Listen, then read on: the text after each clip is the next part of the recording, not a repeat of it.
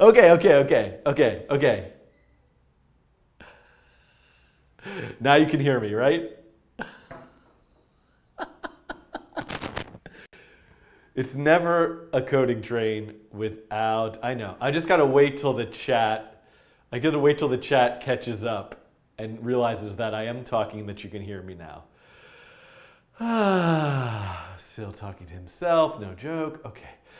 Oh, I just gotta wait for this. All right. All right. Let's begin again.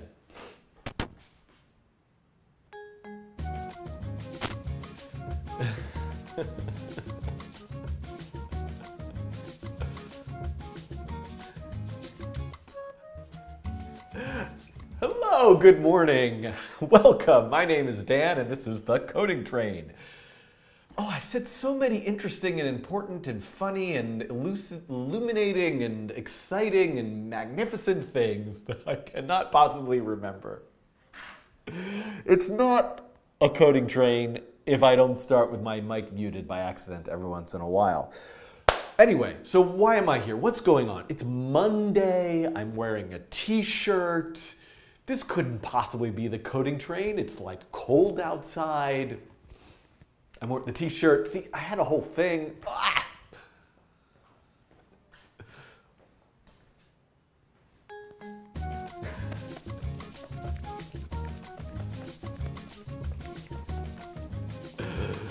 Good morning and welcome to a very special edition of the Coding Train on a Monday. So it's been a while since I've been here. I haven't done a live stream for several weeks now. I was at this wonderful event that was really fun and exciting called Thinkercon. I'm wearing the Thinkercon t-shirt. And so I was not able to live stream on that Friday. And then this past Friday, it was a holiday here in the United States, otherwise known as a Thanksgiving. So I was not able to live stream on Friday. And I can't stay away. I have to come back to you. I felt the sort of need to put some ideas to typing onto screen to internet. So welcome. So I'm here. This, by the way, is actually live. I noticed there was some confusion at the beginning of the chat. People were asking, is this a premiere or is this live? What a world we live in. It's so confusing.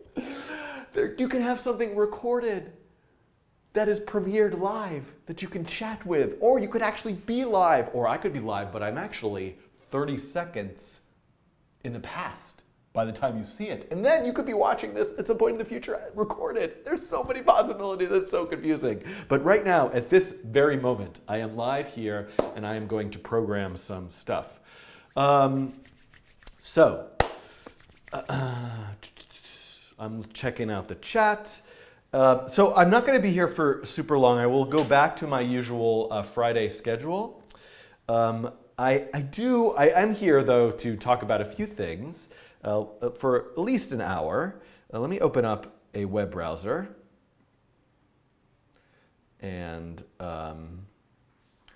let me first go to something which I'm very excited about. So you might have recently remember that I did a challenge, a coding challenge, where I attempted to create a logo interpreter, logo being the programming language invented in 1967, where you can control this little turtle that moves around the screen and make graphics. And I did my cruddy little version of it that I thought was my best attempt on my channel. And then you, the people, created something unbelievable. So I'm going to go to github.com/codingtrain/logo. So this is the, I don't know why I'm not signed in, but that's fine.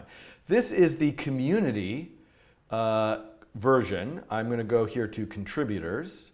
All of these people have contributed code to this version of the logo project. And if I go here and click on this live web demo link, I will be here and you will see, look at this. This is unbelievable. Okay, there's like a design. Look at it, there's actual syntax highlighting. There's a little menu here where I can like pick Look, and it supports color in hexadecimal with repeat and syntax highlighting. And I can look at these different, things that are here, and I could type my own. Look at this, the Coding Train logo is here. This is unbelievable. I don't know what this button does. Recenter. Oh, that's crazy. Oh, I can like move it around. That's nuts. This is just unbelievable. Whoa, look at that. Oh, that was like an animation. How do you people know how to do all this stuff? It's unbelievable to me. So thank you, everyone. I'm really excited about the future possibilities of what we can do in this channel using this. So I will try to do this periodically where a particular coding challenge is put into a separate repository that people can contribute to. I do have difficulty managing all of this stuff, and I'm figuring out new and interesting ways of doing that. For example, and sometimes someone just emerges. The Tasteful Toasty on GitHub is now has permissions to this repository to review and merge pull requests. So that's really exciting. I do also want to mention then, though, that if you go to thecodingtrain.com, these are the two-part coding challenges, that for any of these challenges you can also submit. I don't know. You can also, so in addition to contributing to maybe a community version, if you've made your own version that's hosted somewhere on your own, you can submit that as well. So I don't know. Yeah, and you can see, look at this. Here, I think I showed these already, but there is a 3D logo experiment that was submitted here, which actually, look at this, this is amazing, that submitted by davebsoft.com, which implements a version of logo where you can run it with a 3D renderer. Oh my goodness, so much amazing stuff. Okay, so I wanted to mention that. What else is coming? So I am going to, it is almost December, and I am planning to do a holiday extravaganza. By planning, I mean I have no plan yet. And that will be a fundraiser for the Processing Foundation. So I just want to mention that. You don't need to wait for the fundraiser. Processing Foundation is a non-for-profit foundation in the United States that supports a variety of initiatives. You can see all the information here on the website. And if you go here to support, you can find a way to support. So I will do a fundraiser at some point for processing. I think tomorrow is Giving Tuesday, so pre-Giving Tuesday announcement. There you go. Okay, so the next thing that I'm going to do is the chaos game.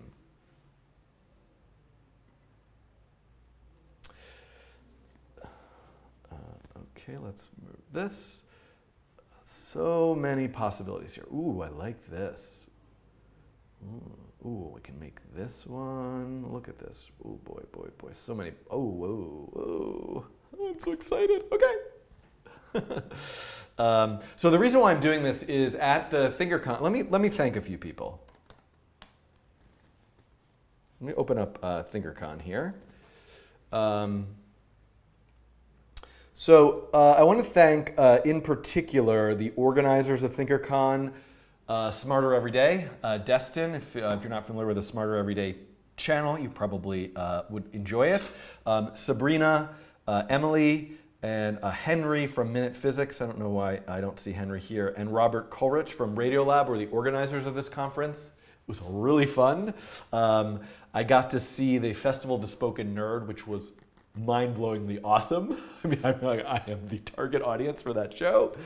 It was really fun, and I was lucky enough to get to do a short 10-minute demo. I did this demo with James Schloss. Let's see, author of the, I think it's the Algorithm Archive. I think that's the name of his project. I'm pretty sure this is his project. He has a project like this. It's got to be the Algorithm Archive, right? Oh, yeah. Okay. And his YouTube channel is LeeIOSOS. And I've mentioned his channel before because I used his video on the Hypercube to create my Hypercube challenge. He also has a Twitch channel where he does a lot of live streaming. So, so I'm going to mention these things.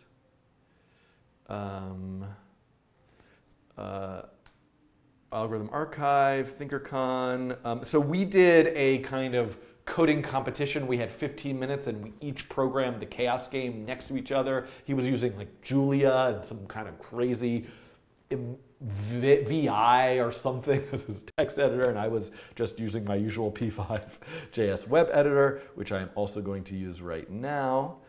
Let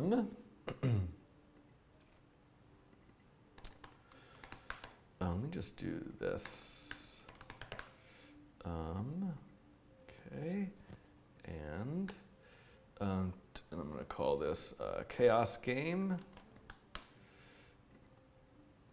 Chaos game number file. There is also a number file video, which I will reference. Okay.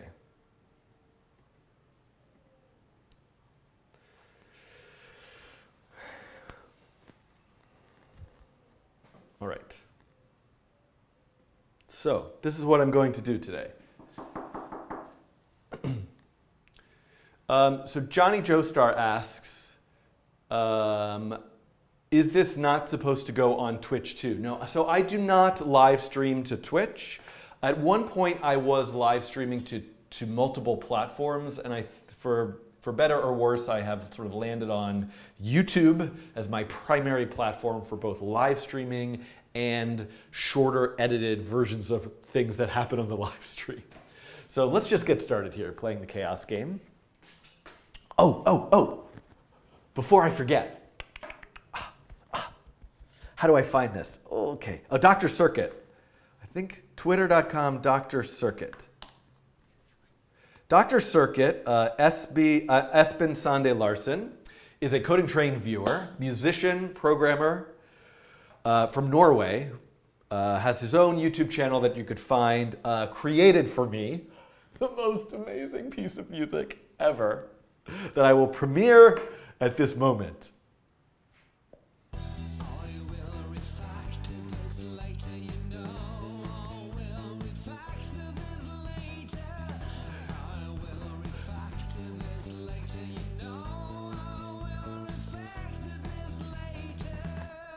Okay, thank you, Espen, for this amazing tune. I don't know how quiet, if that was loud, super loud or super quiet, but I definitely plan on using that often. Okay.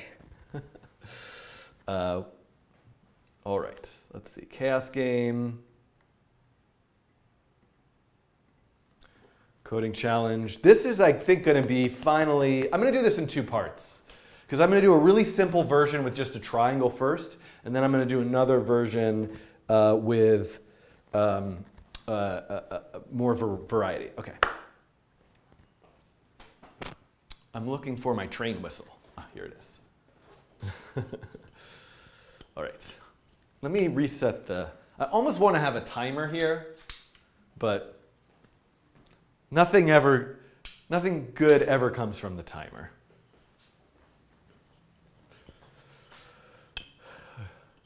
Okay, the volume was pretty good. I wouldn't change it. Okay.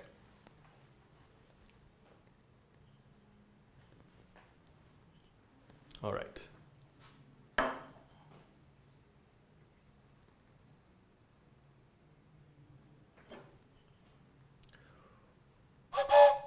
Hello, welcome to a code. No, that's no good. That's no good. That's no good. Ah. Okay. Me, my. All right. Hello, welcome to a coding challenge. Coding challenge. Last try, everybody. Hello, and welcome to a coding challenge, the chaos game. Dun, dun, dun. All right, so why am I doing this coding challenge? I recently was lucky enough to attend this amazing event, Thinkercon in Huntsville, Alabama. Thank you to Smarter Every Day and the other organizers of Thinkercon. This was a mind-blowing event, and at this event, I I had the chance to do a live demo of some coding in front of people underneath a rocket. It was nuts. It was a Saturn rocket, looked kind of like this. And I did this with James Schloss, who is the author of the Algorithm Archive, has a YouTube channel as well. You might remember references to his YouTube channel in the...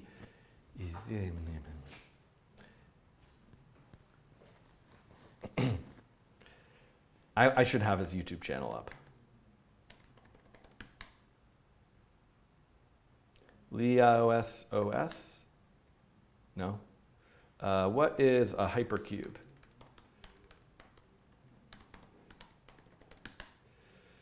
Come on. Seriously? Seriously?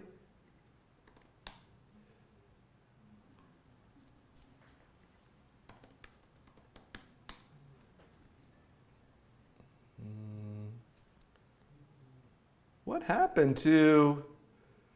His was always the first one. Look, here's mine. The Groupon app is a... Oh, how come I don't have my YouTube Premium on? I need to sign in.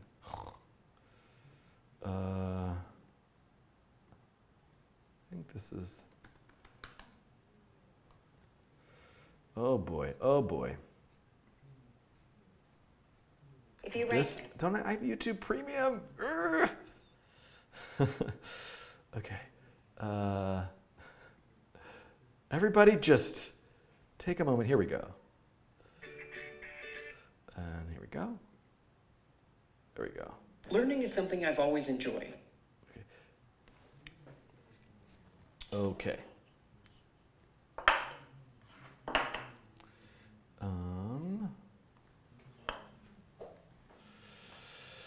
Hold on a sec. I want to thank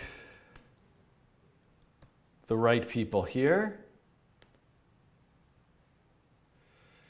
Don't worry, this is all going to happen in a moment. But if I have a little, okay, so Destin,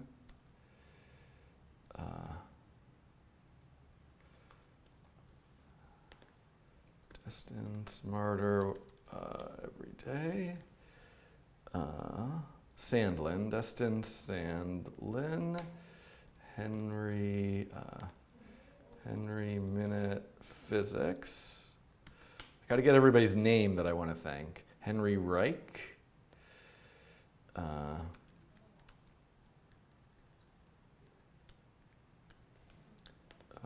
Emily Grassley. Sabrina Cruz, Robert Krolwich.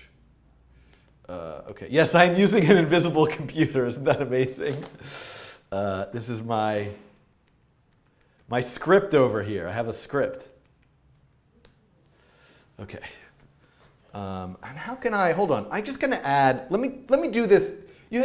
You've got to realize that half the time on the Coding Train Live is just me taking care of stuff that I need to take care of. So I'm over here, and let's see, I have YouTube. Where do I find my YouTube Premium that I'm logged in over here? And then I have like family sharing. So family, Premium Family.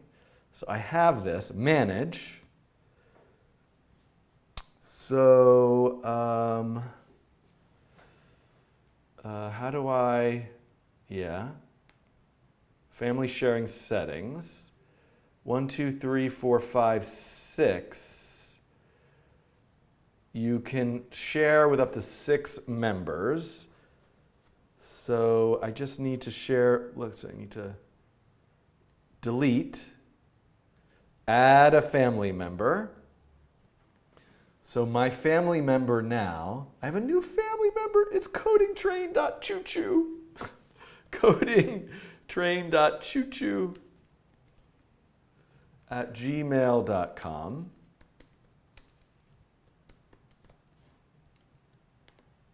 And send. Join my family. Now, I have no idea what's going to happen here. So I am going to, now I'm going to Oh, I'm going to do this for a second. I forgot I have a keyboard shortcut for this. There we go. I am going to go into the email. I don't know what's in the email of that account. I've never logged into it. You're invited to join a Google family group. Accept invitation. Get started. Join family. Oh, I'm joining my family. Welcome to the family. Oops. Welcome to the family, everybody. So now, if I go here, hit refresh. Learning is something I've always enjoyed. All right, no more ads, thank you. Okay, now, remember how I was about to do a coding challenge? It's like 10:50.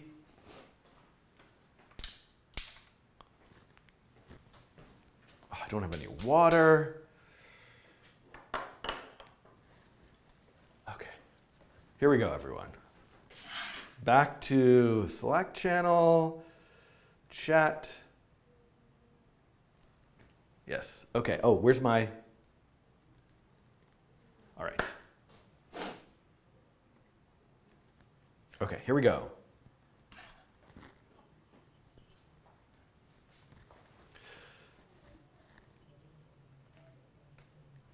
Actually, maybe what I should do is...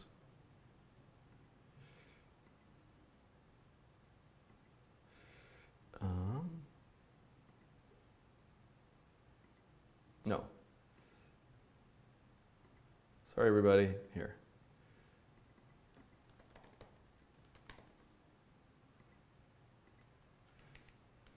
Hold on. This is the actual code from Thinkercon, which might make sense for me to start with this. Let me just get rid of some.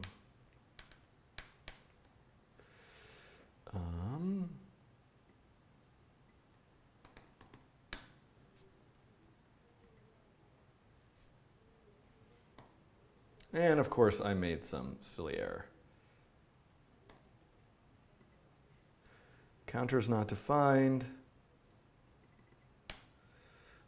Okay.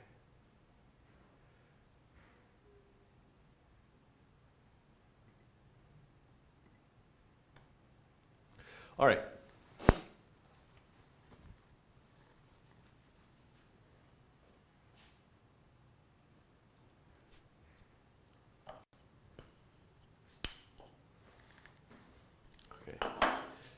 James Schloss, and what is the name? Leiosos. Leiosos. Okay. All right, here we go. A little jogging, a little exercise. Here we go.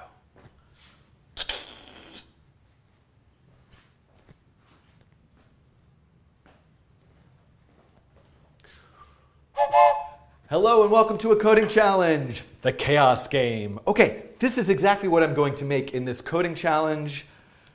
Thank you, Prasanth Kumar, for the super chat. No more super chats, please. It interrupts me. Hello and welcome to a coding challenge, the chaos game. This is exactly what I'm going to make in this coding challenge. Why am I going to make it? So recently I was very lucky to attend this amazing event called Thinkercon. I'm wearing my t-shirt from Thinkercon.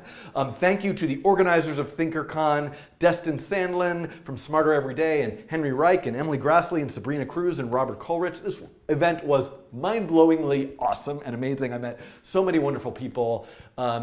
Links to Thinkercon and various other YouTube channels related in the this video's description. So while I was there, I met for the first time in person James Schloss, who is the author of the Algorithm Archive, a wonderful website with many sorts of algorithms in it. Read more about it. Also from the YouTube channel that I have no idea how to pronounce still, but Leiosos. And I've used a lot of his videos before as inspiration and ideas. Okay, so James and I did a live coding demo in person at Thinkercon, creating this, the chaos game. So what is the chaos game? Well, the chaos game, I have to explain what it is now. That was pretty good. That was pretty good. The chaos game, pretty good. Originally.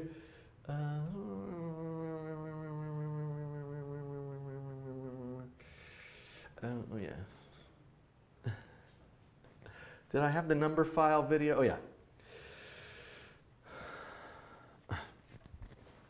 The chaos game is a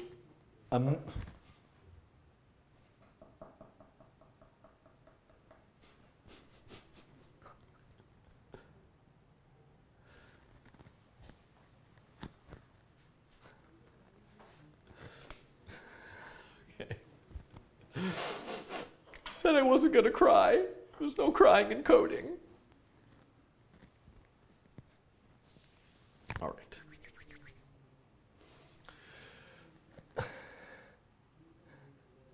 The chaos game refers to a method of picking random points and iteratively moving the previous point you picked to the next point, and you know what, there's not really a good way for me to explain it to you other than diagramming it and actually just writing the code for it. For more background on the chaos game, I certainly would suggest this particular video from Numberphile. So what's amazing to me about the chaos game is there's a very simple idea.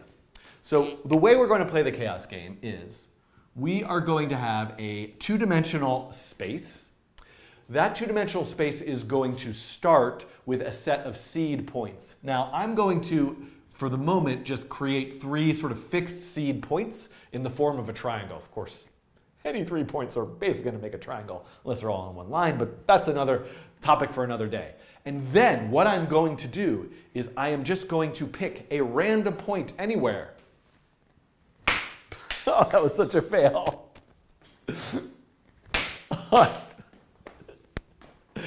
Third try is the charm. Third charm's the third. Yes, okay, I got a random point. And now I'm going to start with this random point. Then, if I were somebody who didn't code, what I would then do, I'm really, I'm having trouble. This is the problem when I don't live stream often enough. I have a lot of trouble. I'm just going to start. I want to do this with no edits whatsoever.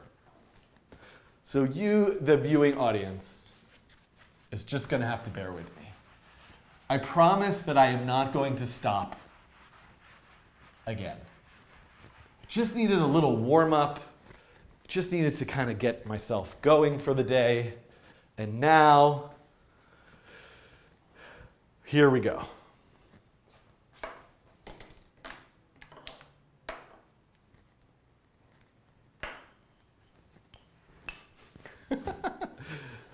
This will all be over soon.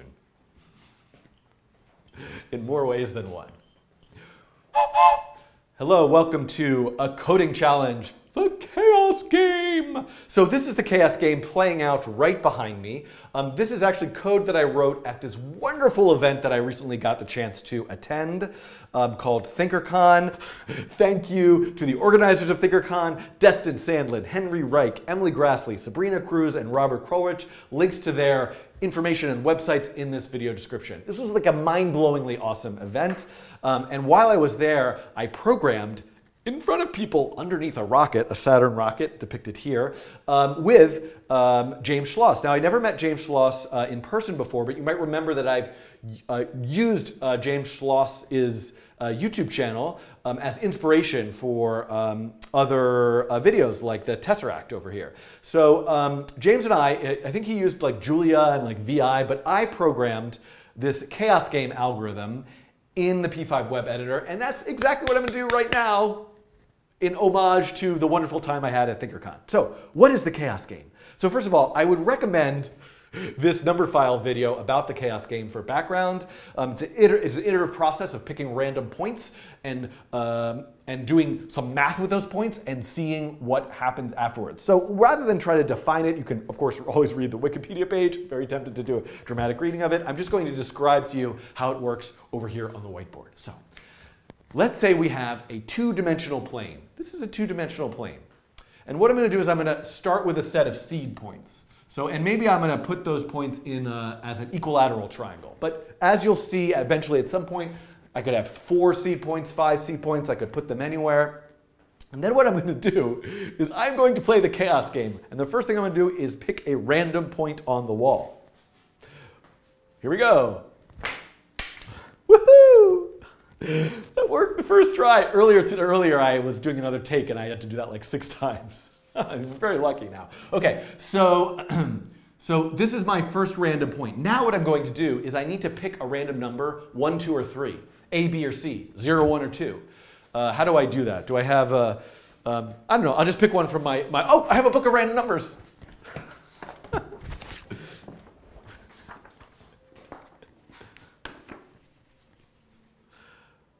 5, 4, 1, 5, 7. So why don't we do 7 modulus 3, right? 7 divided by 3 is 2, remainder 1. So I picked a 1. 0, 1, 2. So if this was 0, this was 1, this was 2. What I'm going to do now is move halfway to this point. And now I have another point. Aha, okay. Now, pick another random number.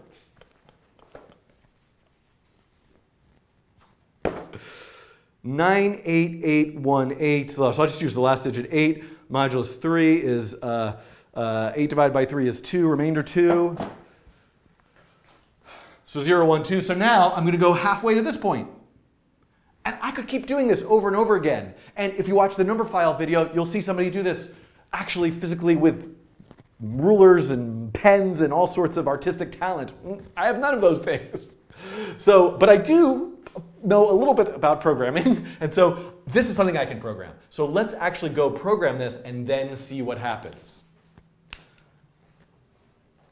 All right, so I'm going to use the P5JS web editor. This is, I think, a simple enough project. I'm going to go here. I'm just going to go to the editor homepage here, and I'm going to name this Chaos Game 1. Save. All right, so let's start this off. So I've got my 2-dimensional canvas. What I need first are those seed points. So I'm going to do this in a very simple way, and then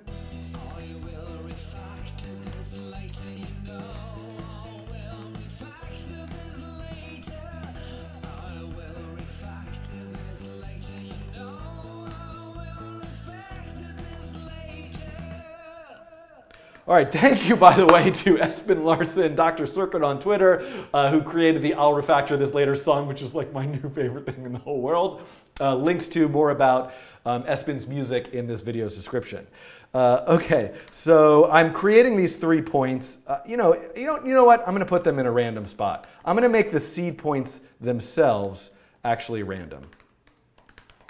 Why not, right? So I'm going to have a point A, a point B,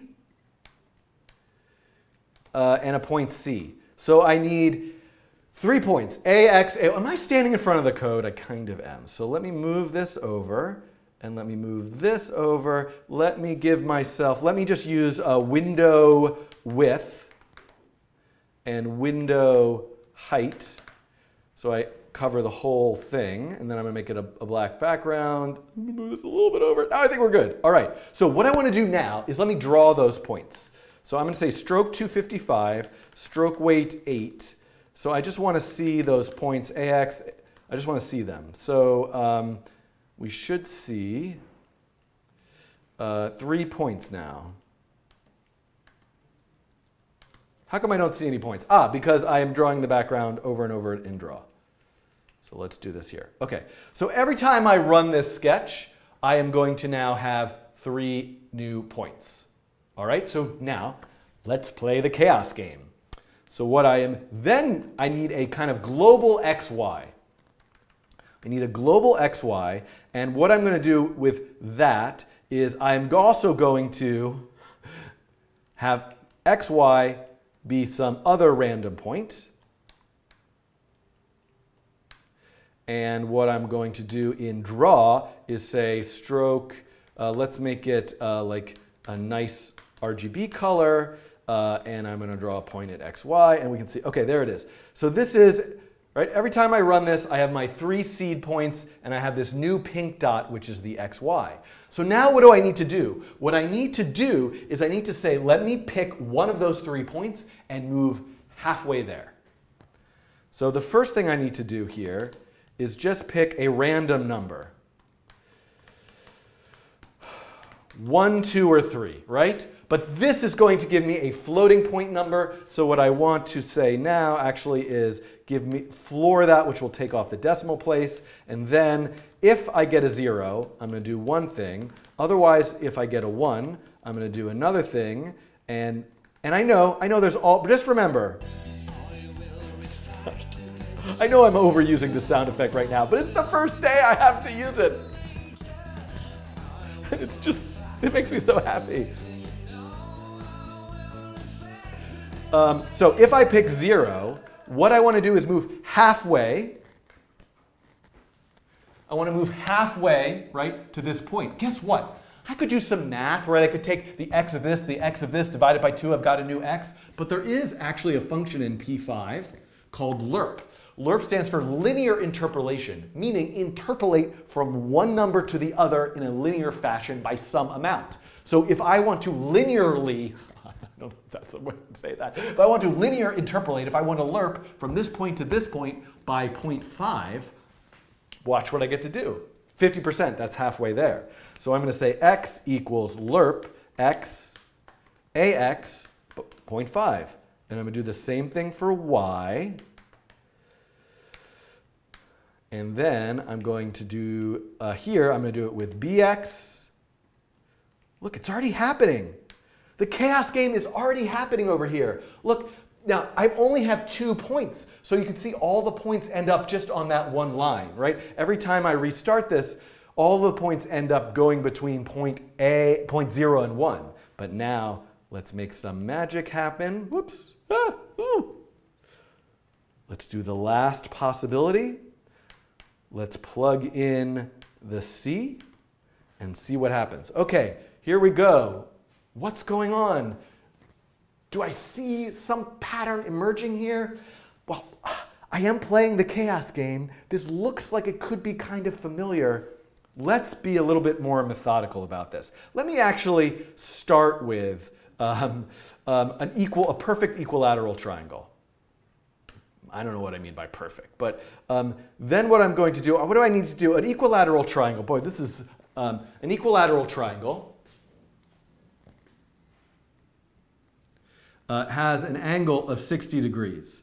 So if I want to figure out from this top point how far down and how far over to go, I just need to use the angle 60 degrees and cosine and sine. I've probably got some video where I explain that, right? So I need to go, you know what I should just do? Forget the equal. I know I said I wasn't going to do any edits.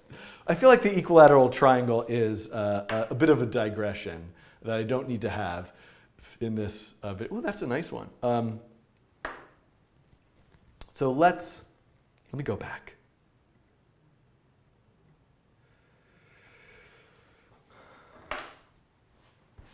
So actually, this won't be an equilateral triangle, but it'll be simpler. Let me just put these seed points at the corners. And then so I'm going to put these seed points at the corners. And then we're going to see what happens. And then so we can start to see something emerging here, this pattern that's emerging. It's happening kind of slowly. So what I might like to do, a couple things I might like to do. First of all, I'm going to make the points a little less thick. Then I'm also going to give them a little bit of alpha. Again, I have no artistic talent, so I shouldn't do what I'm doing. And then I'm going to draw 100 of them each time through draw. There we go. There we go. Ooh, look what's happening. Oh, it's so pretty. It's so beautiful. Let's forget about the alpha, all right? Oh, and you know what we could do which is fun? Why not? What happens if I give it different colors? Like here, if I pick 0, let's try this one color. If I pick 1, let's try a different color, and we can see now. Ooh. we can see there are actually 3 different sections in a way of this, what is it called? Say it with me, Sierpinski triangle. So this is what's amazing. The chaos game, this very simple algorithm, will produce a perfect rendering of a fractal pattern. This one, very famously, is known as the Sierpinski triangle. Very little code, I've got the Sierpinski triangle right there. So this coding challenge is actually complete, but it's not over. I mean, the video is going to end at some point when I stop rambling. But let's think about some things that we could do. For example, anytime you make something like this, you might think to yourself, well, what are some parameters that I could start tweaking? Well, why should I bother? Why should I start with only 3 seed points? Why should I only go 50% of the way each time there? Why should I have an equal probability of going to each one?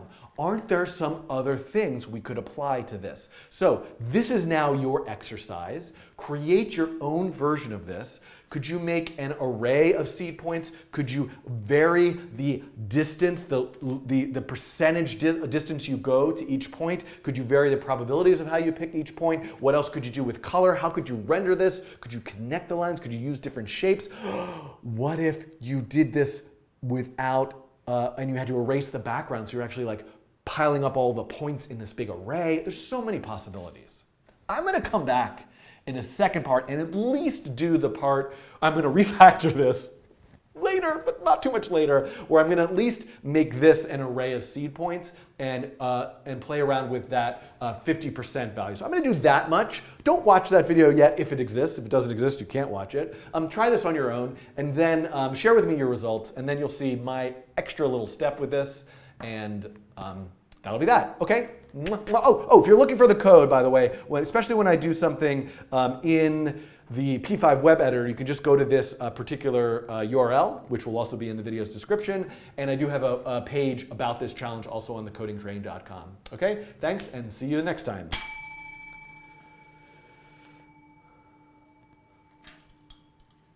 All right.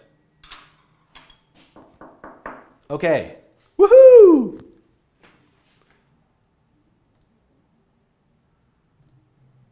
All right, so that was number 1. I'm just going to move right on.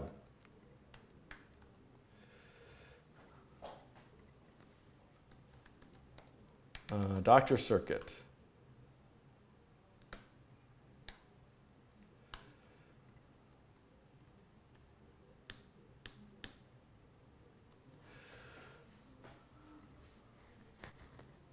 All right.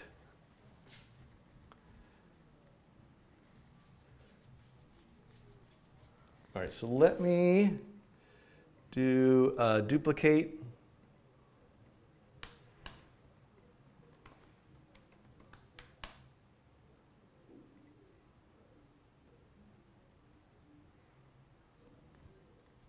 Ooh, I like this. That's crazy.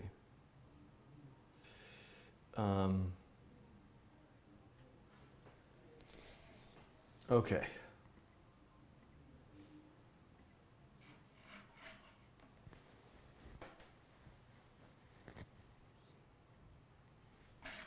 All right.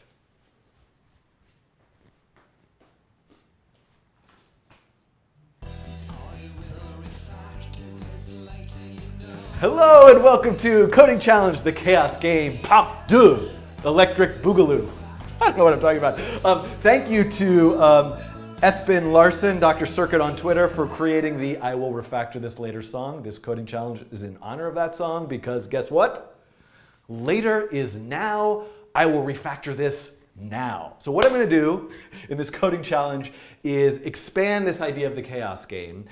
Instead of merely creating the Sierpinski triangle, I'm going to make a version of this where there could be more than 3 points, seed points, and that as the points move, as the newly random point moves from point to point to point, I might move by a different percentage than 50%. So if you didn't watch the previous coding challenge where I made this, you could pause now and go watch that, or you could just stay here with me right now. Let's be together, let's be friends on the internet, programming stuff. Okay, so the first thing that I want to do to refactor this, I really want to play the song again, but I'm not going to overdo it. I'm going to use it sparingly.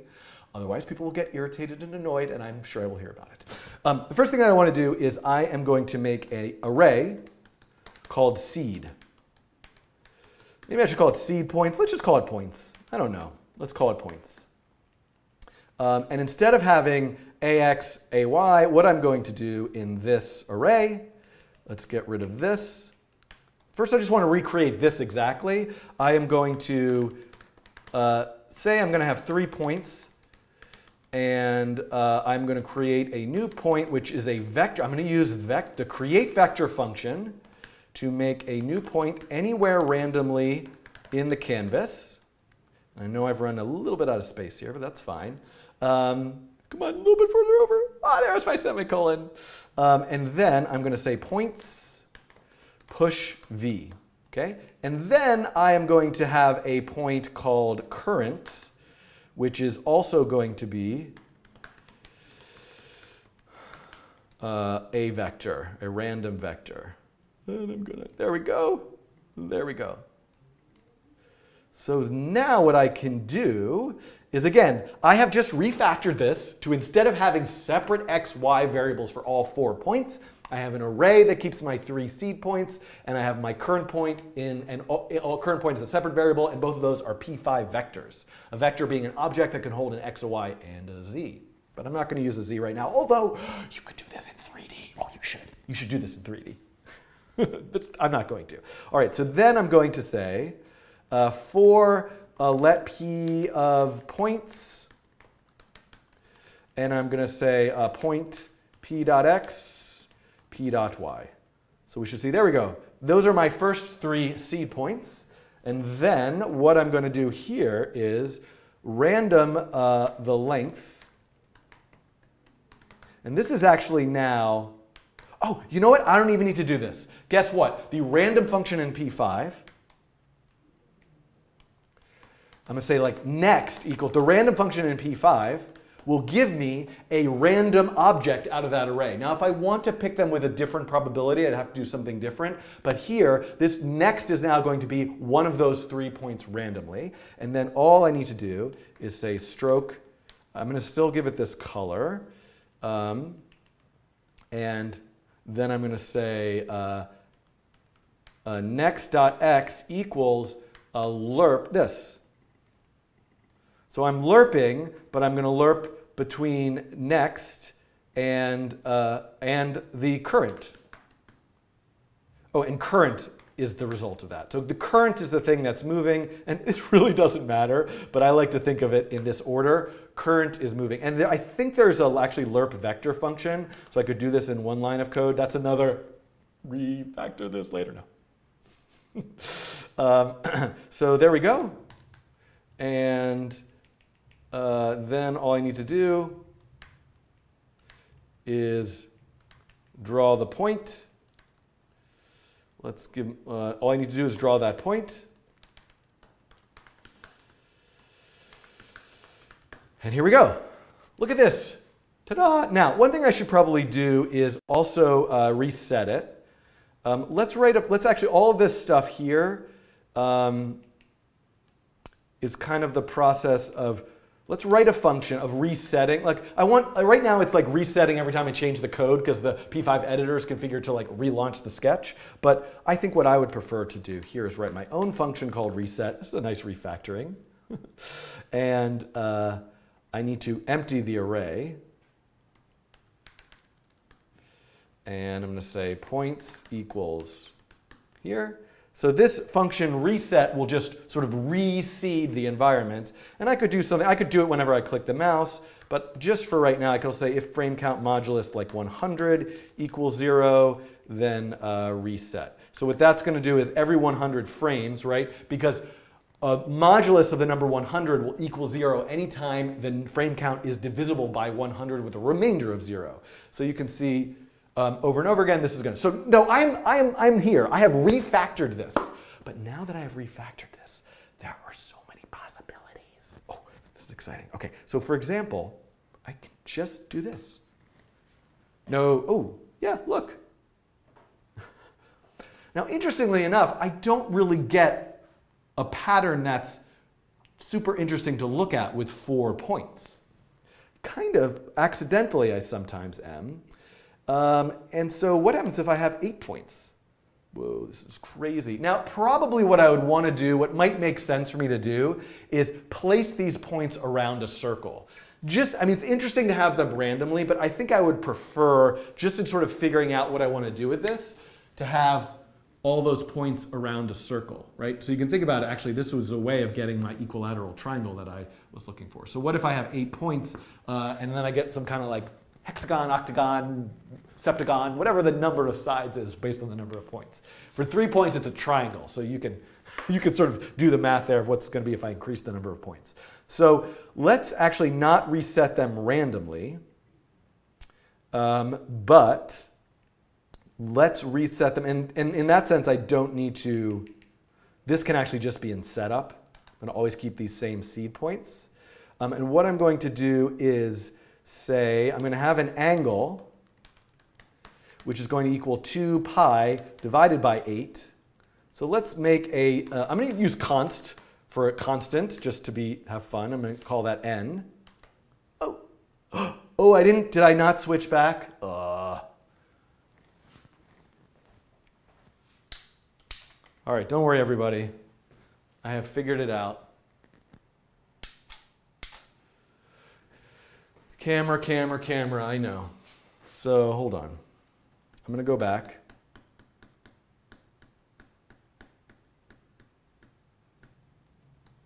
All right. All right. Here we go.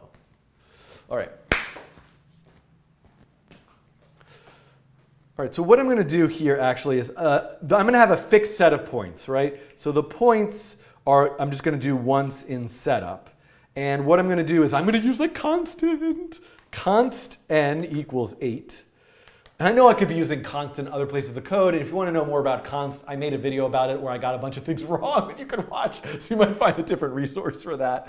But so now I'm making n points. And what I'm going to do is say the angle is 2 pi divided by I. That's a bad idea because I don't want to divide by 0. All right, well, we'll say, I know what it is.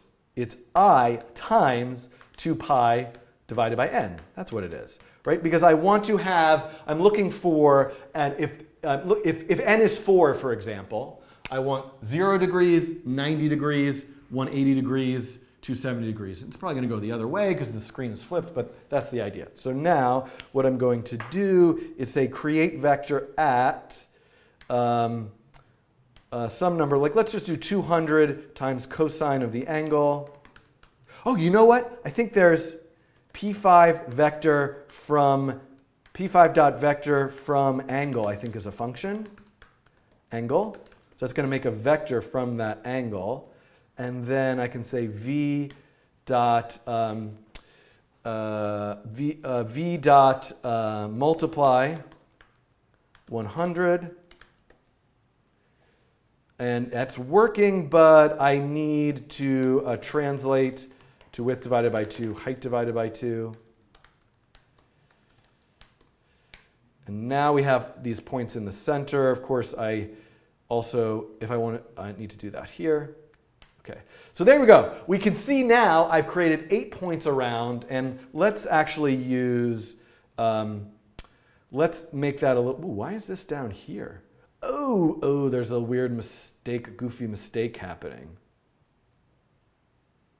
Ugh. Oh, because when I reset, this is kind of, you know what I'm going to do?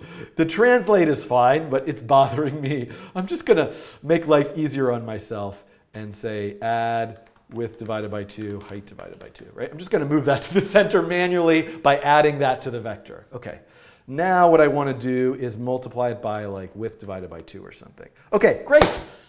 So now you see those are all my points. We're still playing the chaos game. Now what I want to do is I am going to have a variable called %. And I just want to make like a lot more points really quickly so I can just sort of see the pattern. And what I'm going to do now is when I lerp, I'm going to lerp by that %. And let's try different values. So let's go back to 0.5, and this is what I get. Let's try 0.25. Interesting. Let's try 0.1. Let's try an n of 4. 0.25. 6? Do I need let me get something more interesting. I could have sworn when I thought about this earlier I'd get more interesting patterns. Time out for a second.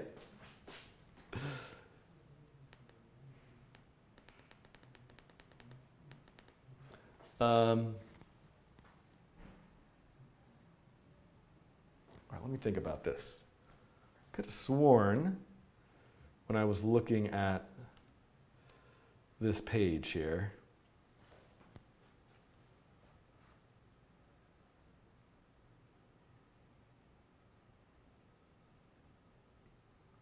Inside a pentagon. Oh, but the current cannot be the same. Let's try pentagon.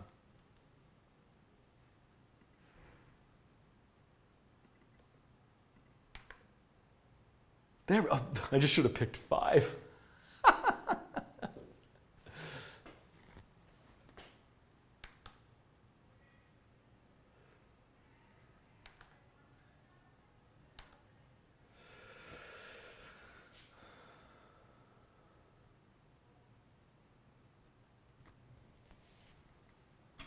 All right, I'm back.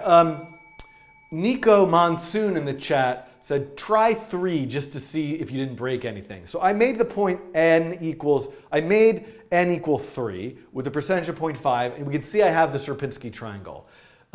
Actually, if you look on the Wikipedia page for Chaos Game, you'll start to see a bunch of these. A point inside a square repeatedly jumps half the distance towards a randomly chosen vertex, but the currently chosen vertex cannot be 2 places away from the previously chosen vertex. So this is interesting, right? So I could actually start to create some of these patterns by modifying how I pick a particular point. So this one actually would be nice. Let's do the pentagon one. A point inside a pentagon repeatedly jumps half of the distance, but the current chosen vertex cannot be the same. This is going to be an easy one for us to implement. We just need to get a new random number that's not the same as the previous one. So let's go back here. Let's first make this 5. Okay, so we can see even with 5, a pentagon, we're kind of getting a somewhat of an interesting pattern here. And I don't know why I obsess over this sort of stuff, but I kind of feel like let's give this just like a little bit of alpha and make the stroke weight 1 and do like 1,000 points. All right, so we can just sort of see this pattern more quickly. Okay, now, what was I doing? So what I want to do now is not allow the next point to be the same as what was previously chosen. And so there's a variety of ways I could do this, but actually I could just create a way of ignoring it if it happens to be the same one. So let's say previous. I'm going to create a variable called previous, and right here when I pick previous equals next, and I'm going to say as long as next is not equal to previous, then I can do this stuff. So now look at this. There we go. The Chaos Game pentagon with one slight modification. And you know what? I don't want it to keep resetting. I just want it to, I want to tell it not to reset. And I want to go to share, full screen, and I'm going to put this in a different window, and we're going to bring this up here, and we're just going to enjoy this. Now, okay, here we go. We're done. Chaos Game. Thank you very much. Look at this. It's so beautiful, intricate, and amazing. So I now encourage you. Now you've really got something, right? You can start to make a variety of patterns. And really, here's the thing. One thing that you could do that actually is really you could think about that I didn't do. If we go up here, look at this. This is actually a little sort of animated GIF showing you the process of actually moving the points from one spot to another and then sort of branching out. So imagine what you could do if instead of just picking all the points and layering them, you actually created a system where you animate the process of building this pattern. And you can see, maybe you can recreate some of these other patterns by doing this rules. This one would be a nice one to create. You could try different percentages. And see what you make. So thank you for watching this second part of the Chaos Game. I think we are done with all the Chaos Game stuff I'm going to do. If you make your own version of this, please visit the codingtrain.com link that's in this video's description. There are instructions for how to submit a link to the version of the Chaos Game that you made yourself. You can share with me your images or GIFs on Twitter at Schiffman or at the Coding Train. Hashtag Coding Chaos Game, and I'll see you in a future coding challenge, all right? I don't know, maybe I will.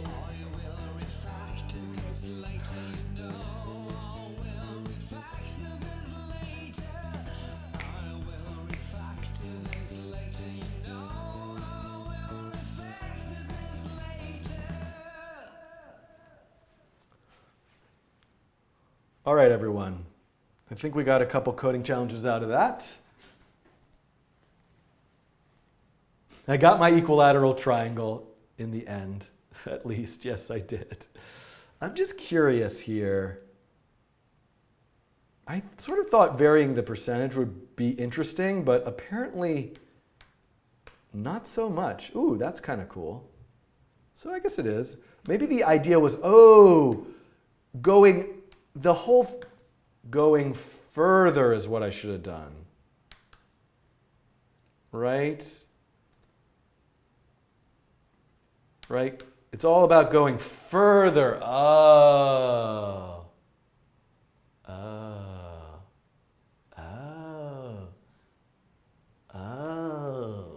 Okay, hold on. I got to come back. We got to include this.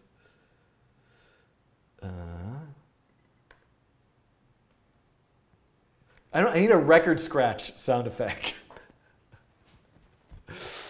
Record scratch. I guess this could be done in post. I'm just not going to want to add it. I mean, for good reason, I don't think we should do a record scratch. Wait. Let's refactor this now. And actually, I'm not actually going to refactor it. I realized something. When I was playing with the percentage earlier and making it lower, I started to get much noisier images. And of course this is true because I'm not going very far. And so the points are sort of layering on top of each other and I'm just getting kind of a cloud of points. But what if instead of going halfway there and let's actually, I know I'm being kind of a lunatic about this stuff, but let me just make these white. Instead of going halfway there, what if I go 75% the way there? So actually going further will start to yield some interesting patterns. And you can see here now if I say 15, look at this. So this is now 15 points going 75% of the way there. And by the way, maybe if I were to make, and that's 90% of the way there, if I were to make some sort of slider where I vary the number of points, I could go back to putting these points all in a random location. That would be kind of interesting. Let's do that now. So where do I, let's do this.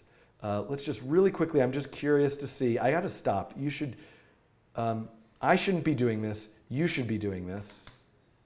Right, so you can see, okay, I don't know if that got it. So anyway, this is a clue to you of what you could now make, right? That I told you to share with me, right? You could vary that percentage, vary the number of points, vary where the seed point starts, animate, so many possibilities, okay? See you later.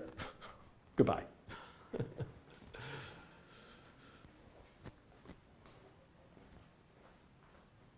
Okay, let me put this back, however, to 5 and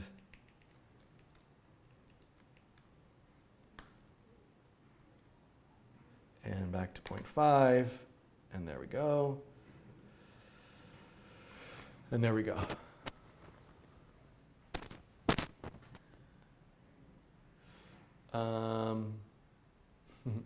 Xnick is asking, what if your percent gets larger than 1? That's an interesting question. Okay, what time is it? 11:30. Agario Part 3 says LOM. Probably not, but I'm about ready to go. I have to just check something here.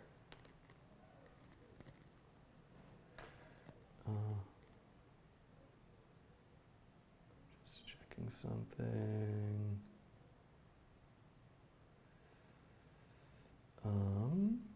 Just checking. Sorry, I like to look at my email.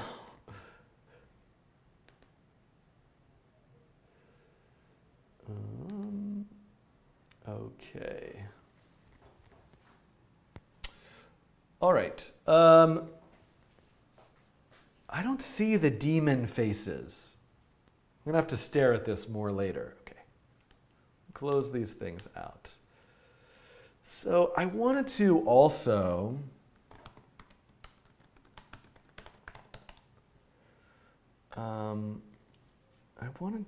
let me sign in here.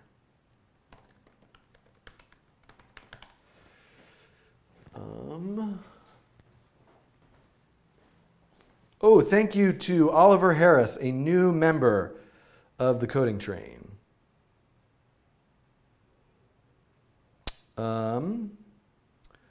Authentication code.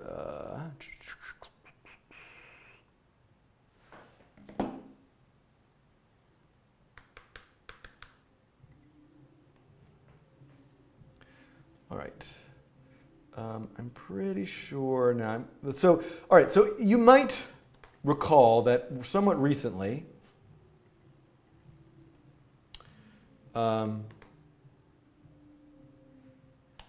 I created the quick draw coding challenge right here, where I used the quick draw dataset, the Google Quick Draw dataset, to replay drawings that people all around the world have made of various things like cats and rainbows and so on and so forth.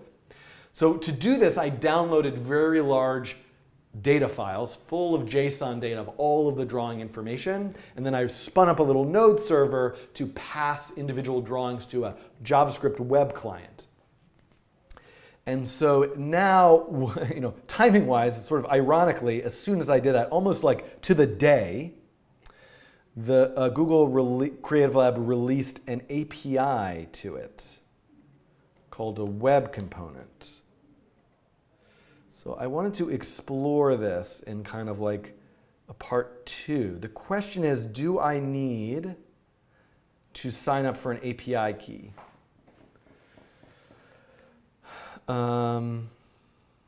So, no, not quick draw dataset. I'm already there. A quick draw component. Sorry, this is what I'm looking for. So I do need an API key. Okay. So how do I get an API key? I don't want to do it with npm install. Join the Quick Draw API Google group. Oh, API services library. Okay, so let me.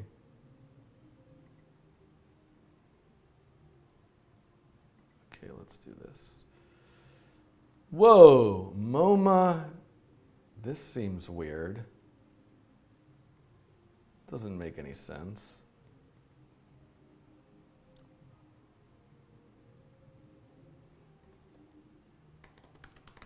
I think that's a mistake on there. Is it like console.google.com or something?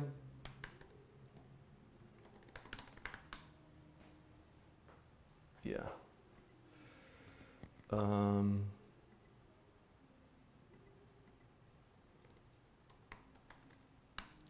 Maybe it's here.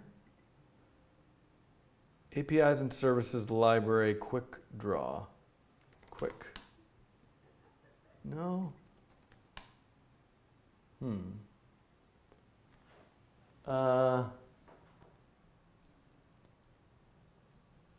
Does anybody know what I'm looking for here?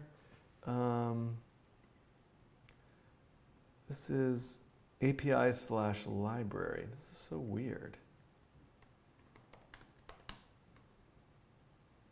No. Google Quick Draw API.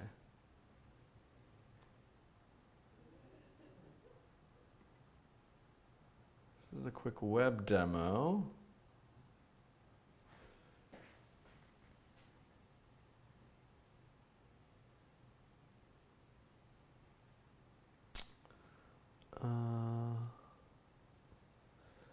This is so weird. Why is it taking me to pantheon.corp? I mean, this does not feel like where I should be logging in.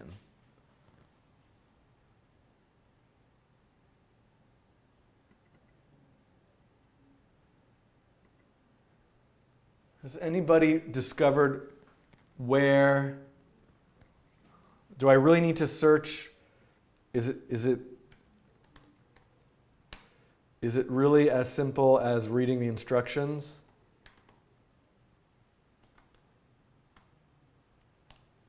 And actually searching for this more precisely? Okay, let's try this.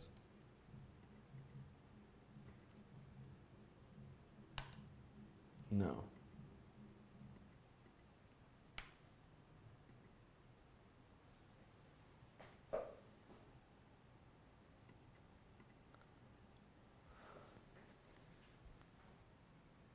Console.developers.google.com. Let's try that. That's where I want to. Let's try this. Yeah, this is what I'm looking for.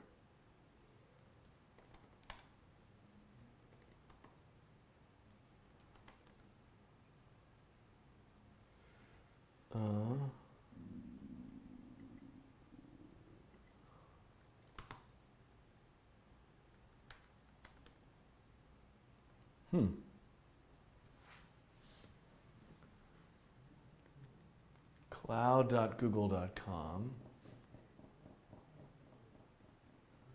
Well, I might have to come back to this. The API is just not public yet. Oh. But it's right here. This is not a private.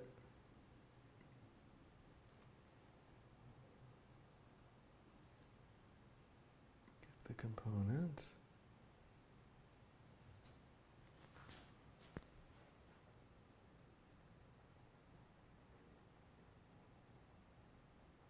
All right, well, maybe I'll use this API key.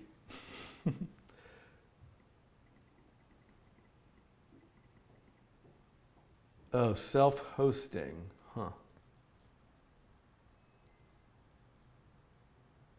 Quick draw files. Oh, AppSpot. Ooh, look at this.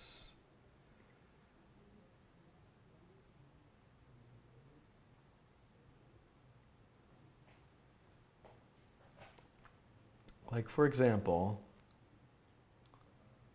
like, let's see this. Draw component.js. Oh, the README says to join the group, which says they'll give you access to the API. All right, so I'm going to come back. I think I'm going to join that group and come back next time and look at that API. Thank you. Which is good because I kind of have to go anyway. I wanted to do this sort of Thinkercon thing. Google Creative Lab is, I don't know what count, Chris is asking, is Google Creative Lab an official Google GitHub account? Oh, do I just have to literally join the group? Okay, let's do that. I just kind of would prefer to join it from, so let me get an API key a slightly different way for a second. Because I'd rather, actually, whoops. Or actually, you know what? This is fine. All right, let's.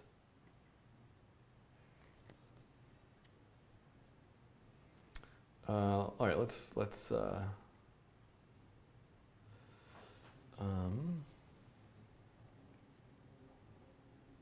right, so let's do this. Let's join group.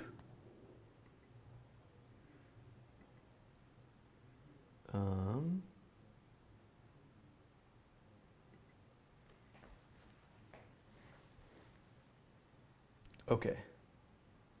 So you can now see and enable the QuickDraw API in your own project at Google Cloud. Really, this is so weird. Why is it still MoMA inside Google? Maybe that's really where I'm supposed to be going, but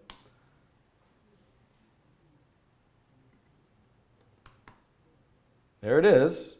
Private, create,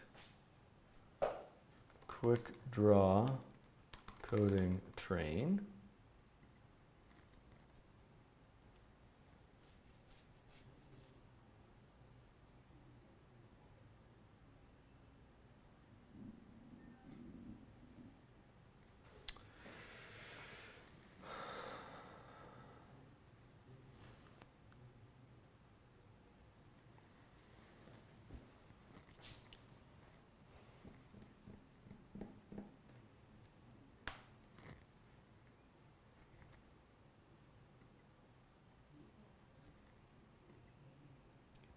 Key.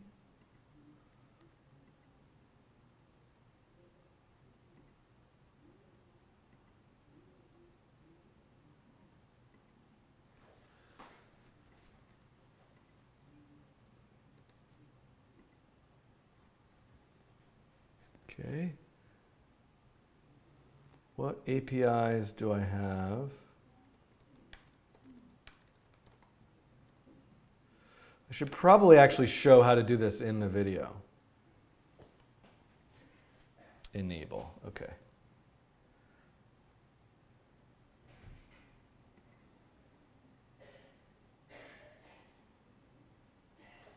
Okay. Can I delete this?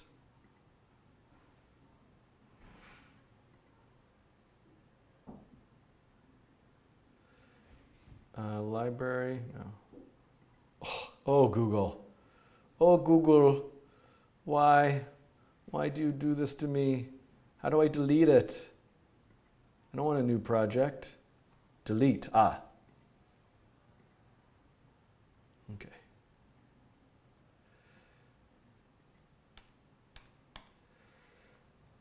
So, delete this. Oh, come on. Delete. Yes.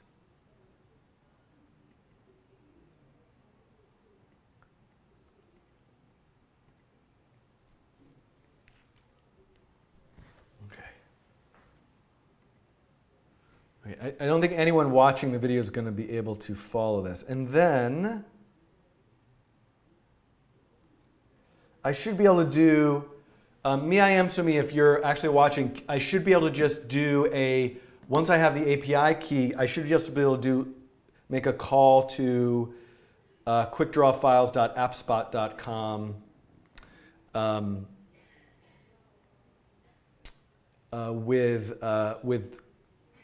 with just a GET request, right? To get just like the JSON back. Like what I want to do is just get the data. Like I want to draw it myself. Fetch image data, draw image, no. Oh yeah, like this. Drawing, API middleware. This is what I want to do. So category ID equals, or random, API key, format JSON. Okay, great. So this is what I need. Okay. All right.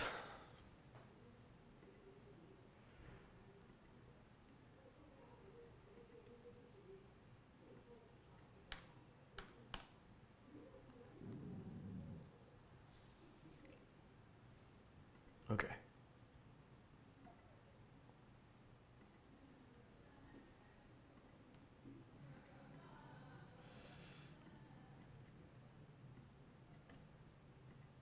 Okay, so now, and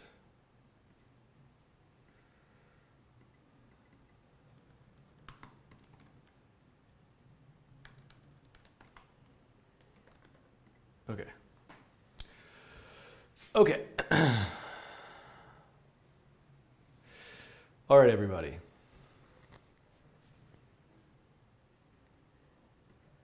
So give me a second here. Remind me later. Okay, why not?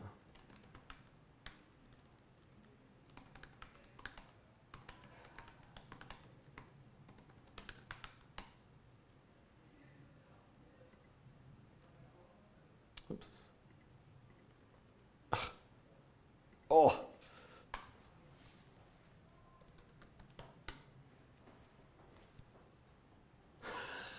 I definitely need to go eat. Ah! How many new tabs can I open up? Go into Chrome.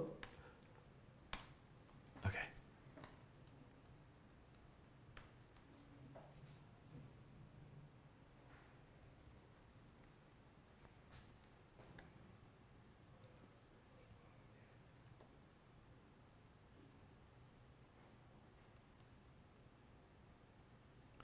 Where?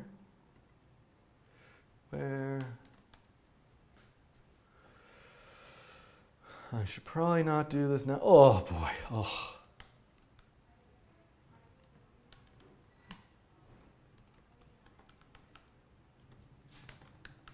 I just want to get this open. Oh yeah, here we go. I know the camera went out. Okay.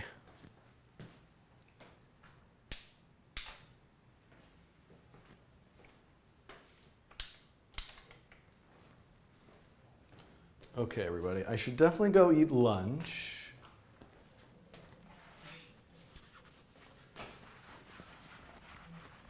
But I said I was going to do this. So,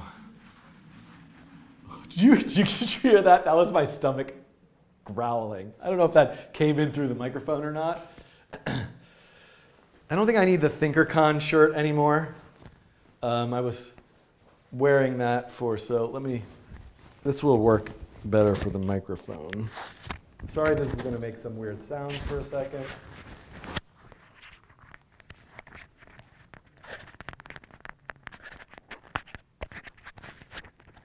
Apologies for all the scratchy.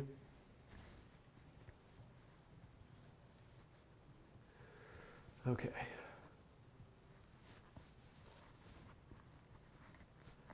All right. Aw, is that mean?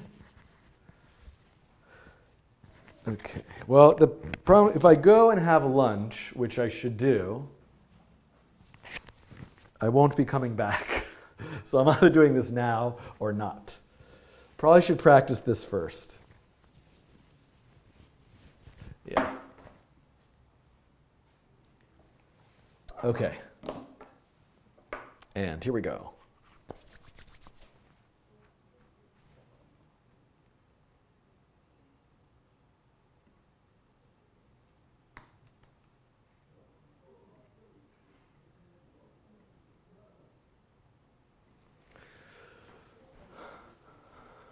All right.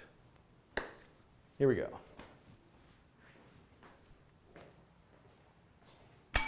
Hello, welcome to a follow-up coding challenge quick draw again thingy-mabob. Quick Draw API Web Component Edition. So previously in a coding challenge, I downloaded a large data file from the Google Quick Draw dataset. I talked about what the Google Quick Draw dataset is. It's just a collection of millions and millions of these doodles that people made playing the Google Quick Draw game. And I created a node server locally on my computer to open that very large data file and pass information about the drawings to a JavaScript program that would read that information and then replay the drawings in a canvas. Basically, almost to the day that I released that coding challenge, Google came out with something new called the Quick Draw component. And what the Quick Draw web component is, it allows you to actually, using markup and importing a JavaScript file, just actually embed Quick Draw doodles in a web page. I'm not going to do that in this video. What I'm going to do is actually show you how to use the API directly to pull the data from the drawing yourself so that you can draw it in a canvas. So what I'm going to do, just to be clear, I know that wasn't clear at all, I'm going to do exactly what I did in the previous coding challenge, but instead of downloading a very large data file and spinning up my own node server, I'm just going to ask the Google API itself for a drawing. And then I'm going to go eat lunch. I should probably go eat lunch now. Or maybe like pizza is one or something. Actually, I'm not a big pizza eater, but we'll pick some food-themed drawing. And just to be sure that it's actually working to do it this way, I am going to do this in the P5 web editor so that I can be sure that you can be sure that I'm not like secretly downloading a big file running a node server somewhere. Why would I do that though? Captain Disillusion will come for me if I try to fake something on my channel. I was hoping that maybe something in post just got added there. I don't doubt it, like a rainbow. Okay, so here's the thing. It's a bit confusing because this is so new. This API is available. It's out there, but it's a bit confusing to use it. So the first thing you're going to want to do is go to this GitHub repository, quickdraw-component. And then down here, somewhere in here, you're going to want to find this join the Quick Draw API Google group. Now, by the time you're watching this, this may have changed, but I will hopefully keep the code up to date, but maybe the sign-up process will have changed. So as soon as you go to the Google Quick Draw API Google group, I joined, you'll end up this page, click join, you'll need some sort of Google account. Then you're gonna wanna go to your Google API dashboard. So here I am, I'm at console.developers.google.com/API/dashboard. There are a lot of APIs there that you could look at. And what I'm going to do is now search for Quick Draw. Now, I made a project by accident, which I didn't mean to, but this is what I'm looking for. Quick Draw !data API private. Now, this will not appear to you unless you join that Google group. So that's a little bit of the confusing thing, at least at the time that I'm doing this today, November something 2018. It's like the 25th, 26th, something like that. All right. So I'm going to click here to and I need to make a project. So I'm going to call this project. So I want to first create a project. Just try to click enable. I'm going to do this, call this coding train test. I'm going to hit create.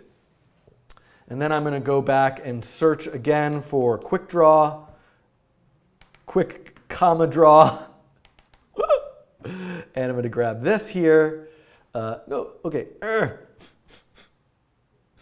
It's so hard to use these API services. I'm going to get this. Quick Draw API. This is where I am? Select a project. Okay. No, I created a project. Oh, here we are. Somehow I made it to the coding train test project. You want to create a project and get to your coding train, well, you're not going to call it coding train, get to your project page. Now, I'm going to find that API. It takes a minute for the project to actually be created. I think I was going too quickly there. I'm going to go to Quick Draw Data API. Aha, there we go. Now I'm on this page. Now I'm going to click Enable. And I'm enabling the API.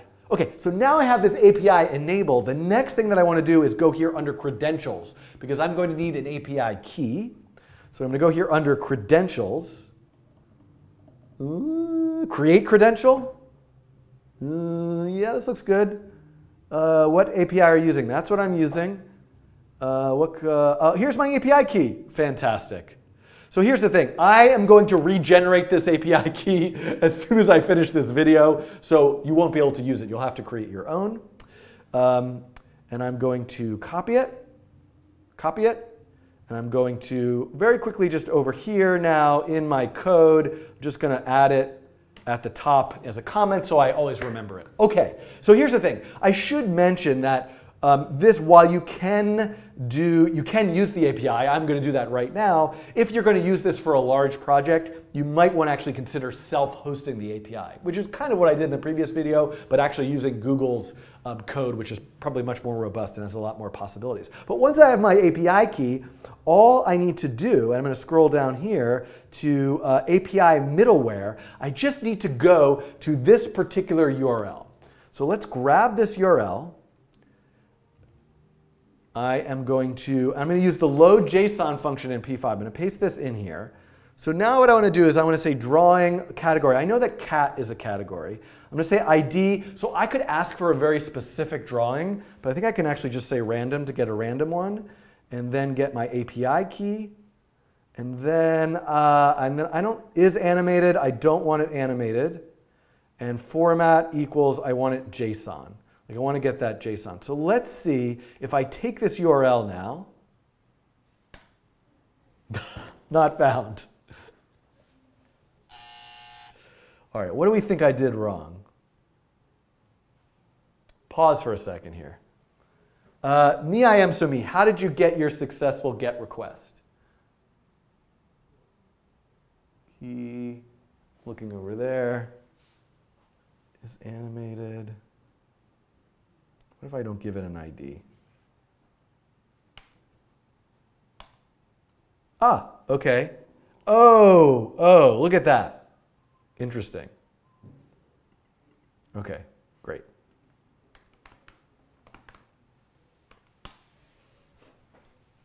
Oh, hello,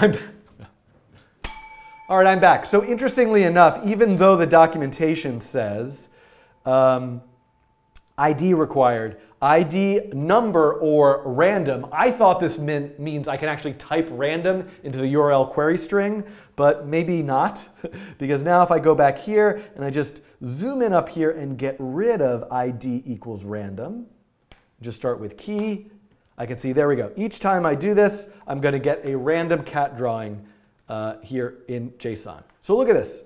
Lovely. All right, so great. We're now using this API. So I can go back here. I can go back to my code, and I'm going to say a constant URL equals. So I'm just going to save this. And obviously, I would want to do something more. I could do so much here by I could actually form the URL with the particular category, but category. But right now, I am just going to keep that. And I'm going to, in setup, I'm going to say load JSON URL got cat. I'm going to give it a callback, got cat. I'm going to write this got cat function, drawing, and I'm just going to say console.log drawing. So let's see that in P5, if I actually, and I'm going to get rid of the draw function, if I've actually got, there we go, drawing. So this looks like, there it is. So you can see down here in the console, all that data came in. So all that data came in, so I've got the cat, and now, guess what? I can draw it. Okay, so let's just make this 255, 255. So, I wonder if this is the simplified data. So it actually probably isn't the simplified data, or maybe it is.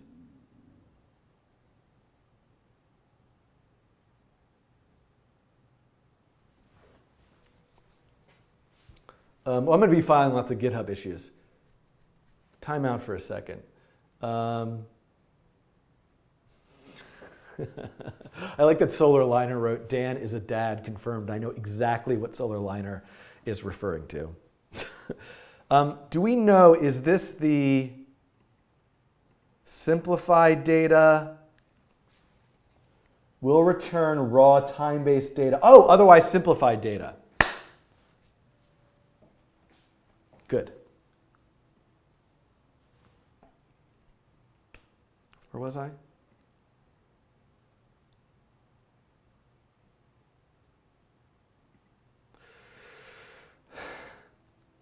So looking back at the documentation, I just realized is animated. If I set that to true, I will get the data back that actually has the timing information related to how the user drew the drawing down to the millisecond, but which in my previous coding challenge I didn't bother to use. I just used this simplified data, which is just the x and y values of the particular path that the user drew, and it also is reduced, normalized to 255 by 255 pixel square. So I want to use the simplified data just to make my life easier, because as I mentioned, I need to go get something to eat.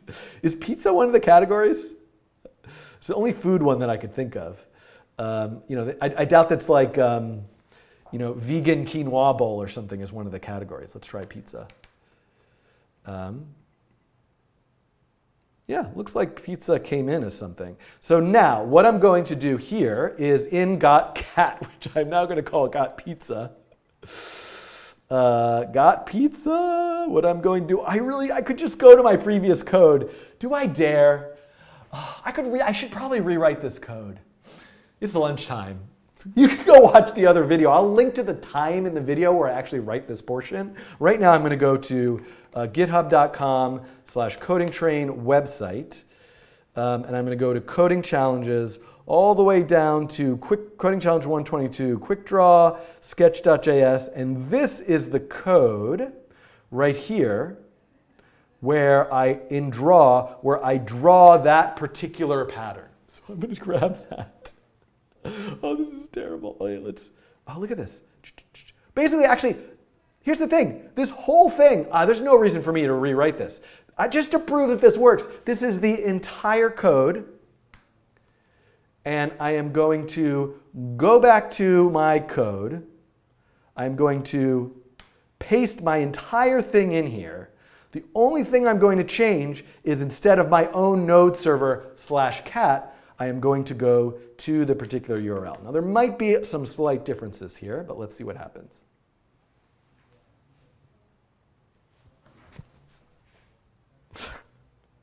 I don't see a cat. Ooh. Let's try that again. Blocked by cores. Oh, I didn't have the cores problem before.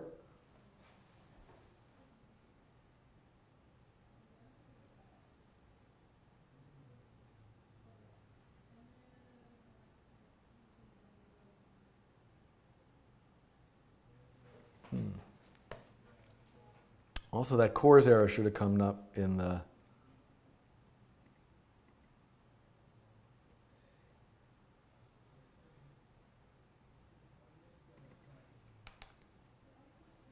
Oh!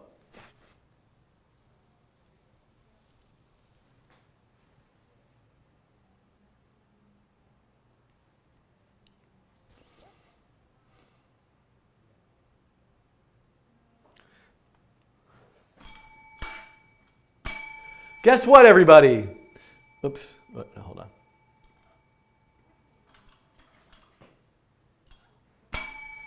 Guess what, everybody? So before I had made, it actually was the error that,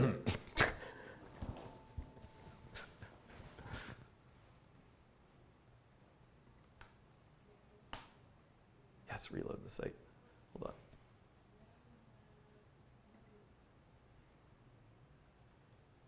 So Mathieu, when we edit this, I don't need to go and find that cores thing, because that was a red herring.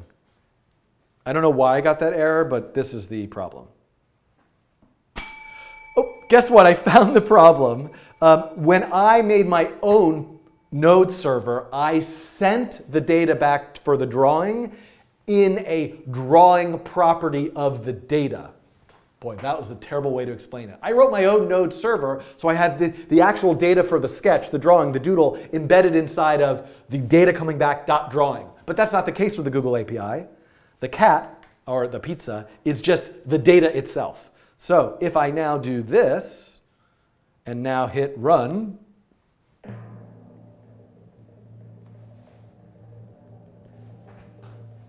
come on, pizza!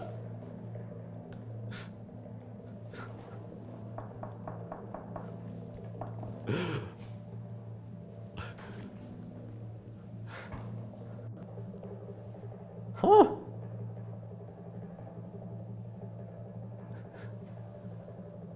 It's good that it's a very long timpani effect.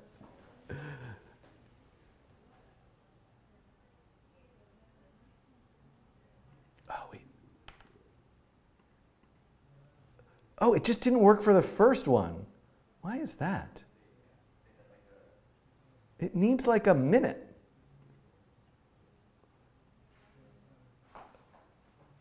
So weird. What is going on?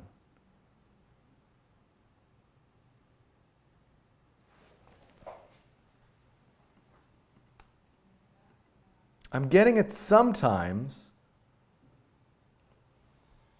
and not other times.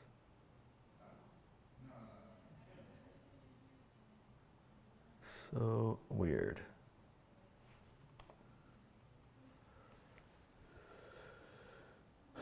I'm getting the cores error.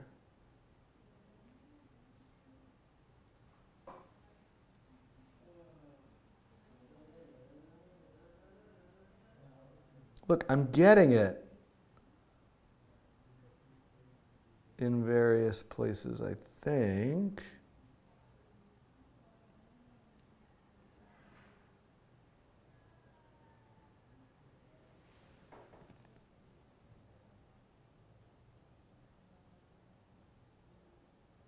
I think this is a weird P5 web.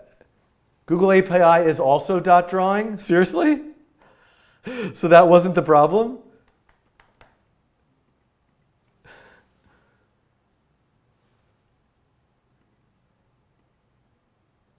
Oh, it is dot drawing. Oh, I'm just a lunatic. All right, that never mind, Mattia. It is the cores issue. But I got it in my...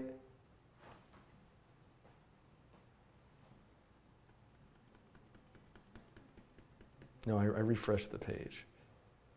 Okay, hold on a sec.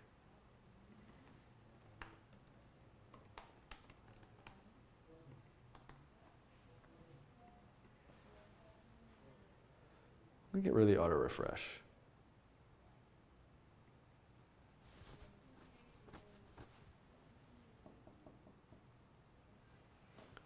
Oh, do you think it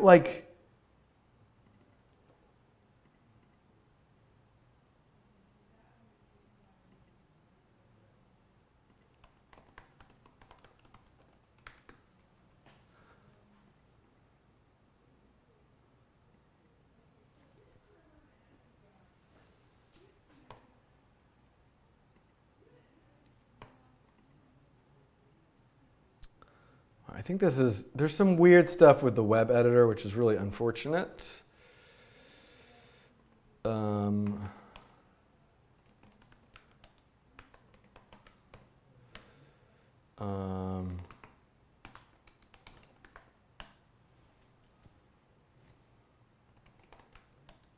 Oops.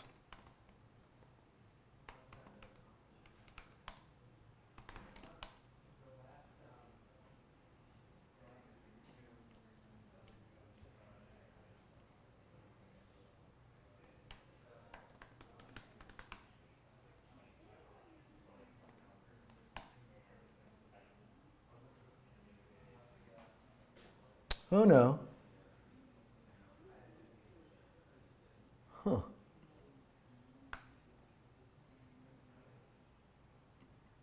All right, that's promising. It's not the web editor.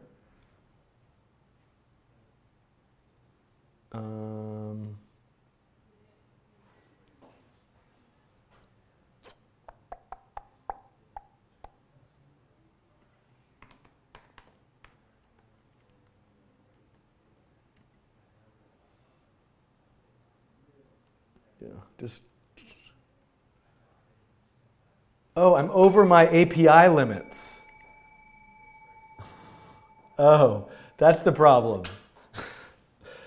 Okay. Probably because I was requesting it so often. All right, fine. Oh. No, it's hold on.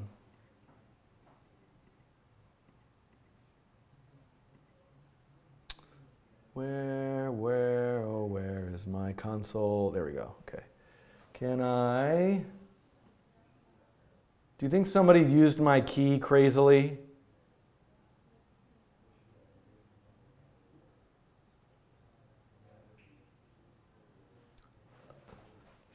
Yeah, somehow, I think I've been foiled by somebody watching me. Because there's no way I made 17,899. Yeah, look at this, watch. Here's the problem. Yeah. This is the problem. All right, I'm going to have to kill my key, regenerate something, and not make it public while I'm live streaming? Why can't we? This is why we can't have nice things, people. I might actually just have to leave and come back and do this another time, unfortunately. Or actually, me, I am so me. Could I perhaps use your key? I promise. Can I use your key?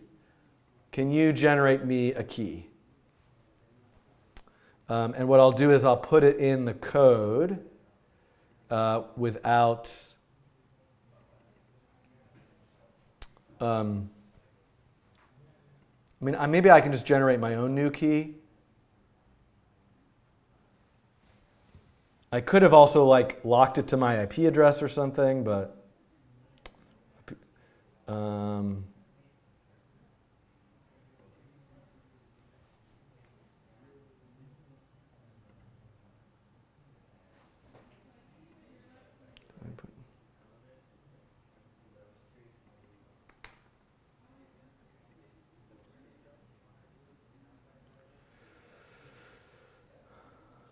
okay, thank you. So I'm getting a new key.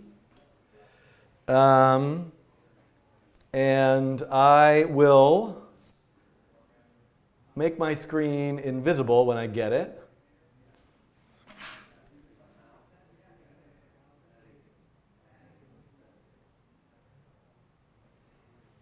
Okay.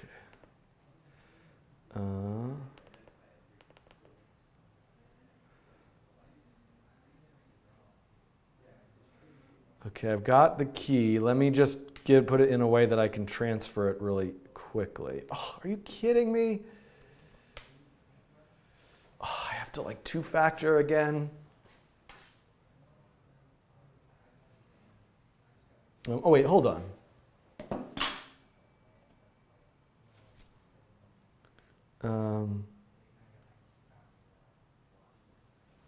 Don't worry, everybody. This will be ready in a second.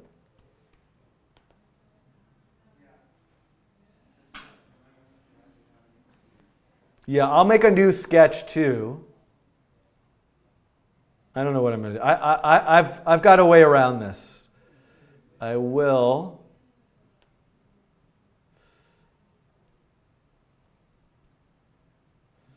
Secret.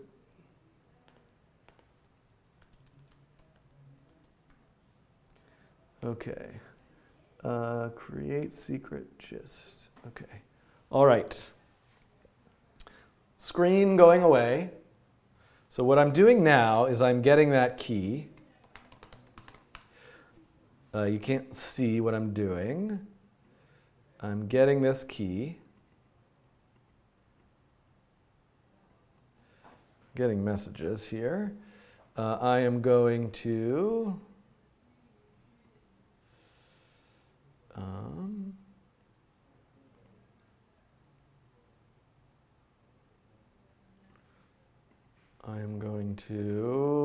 put the key in the code. You won't be able to see that. And then what I'm going to do, ooh, shoot. Ah!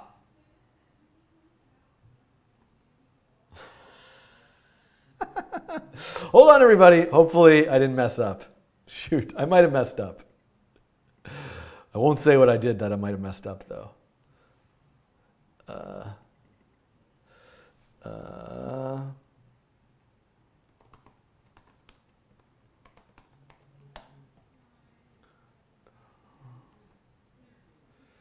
Hide address bar. How do I hide the address bar in Chrome?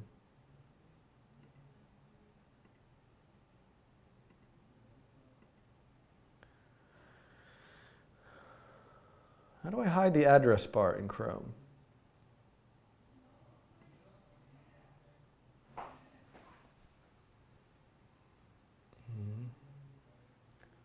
Let me get back here.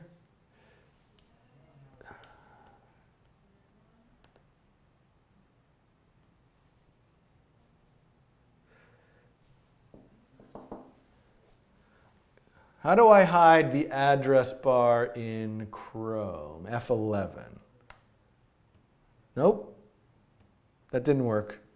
That's probably like a PC thing. Let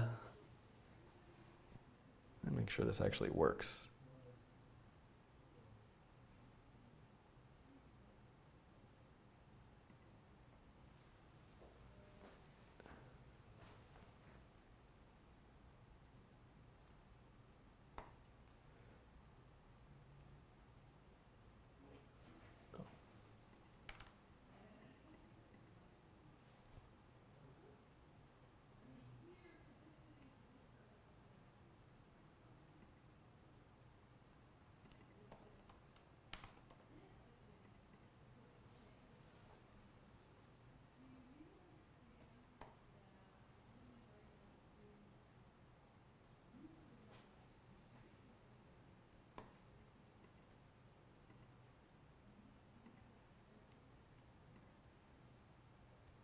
I don't want to go into full screen because,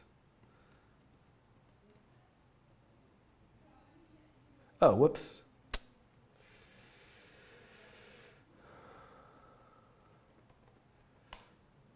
Sorry, as soon as I get this to work,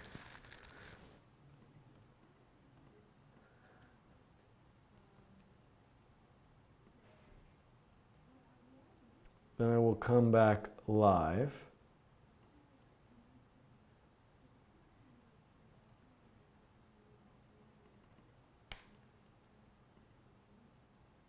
There we go. Okay, so I have it working.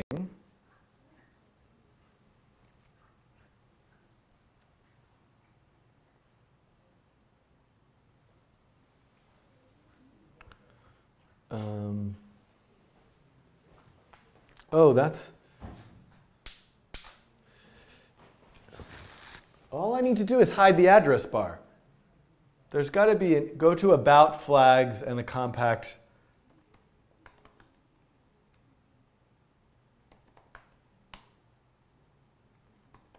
Flags, compact, address.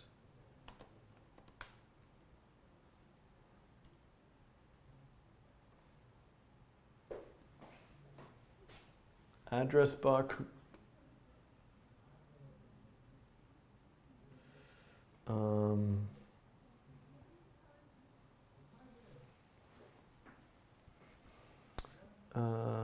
Settings, compact theme, address. Seriously won't, I can't hide the address bar? I have an idea actually. All right, fine.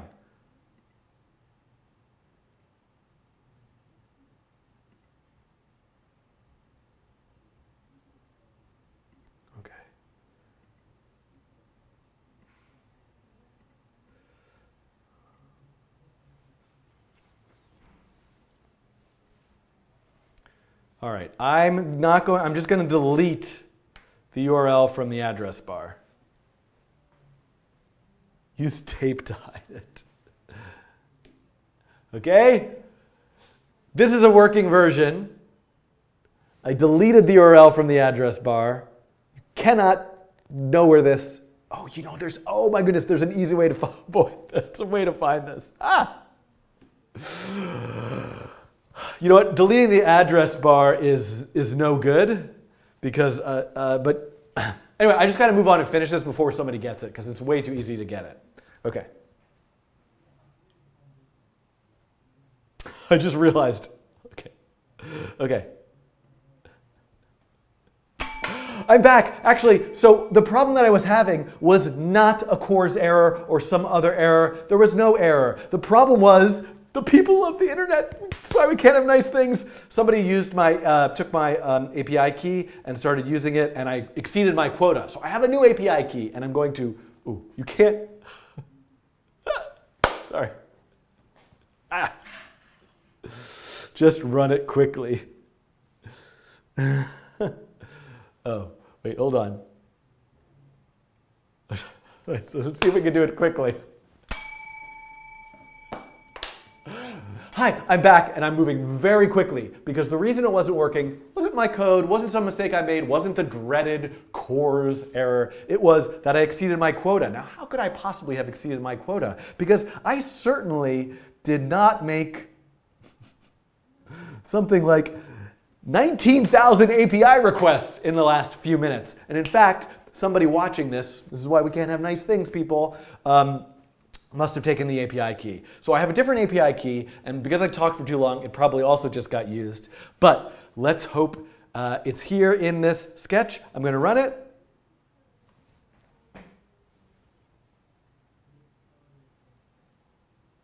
.429 error. So let me at least show you what the error is. I thought this was a CORS error, but it's actually the server responded with the error 429, and 429 is an issue with the key. So I'm gonna conquer this. I'm going away. I'm gonna generate a new key, and then I'm going to immediately run it for the first time live before anybody can possibly get it. Okay.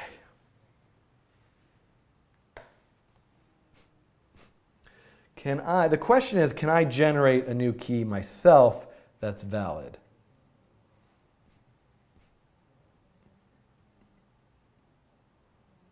Okay, I know how to do this.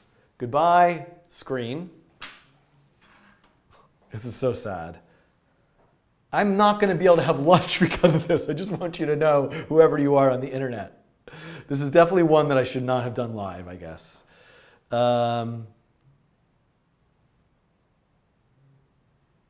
No, this is the old key. Whatever you saw was the old key. So whatever you saw was the old key. Okay, hold on. I am going to sign up. Mention me in Slack if somebody has a key faster than I can make another one for myself.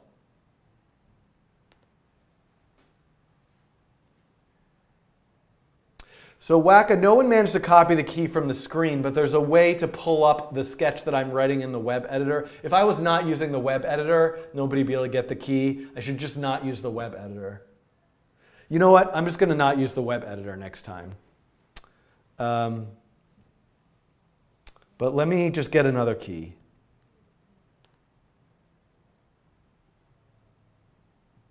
Join group.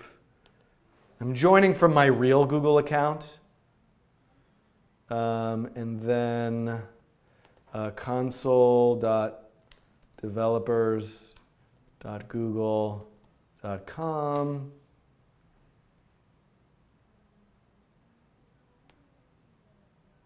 Password feels best plan. I know, okay. That just seems like all this extra programming. Guess I should do that.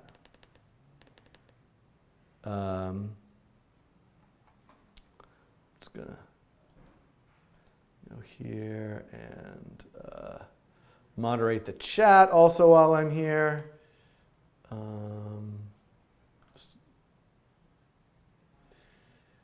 Okay.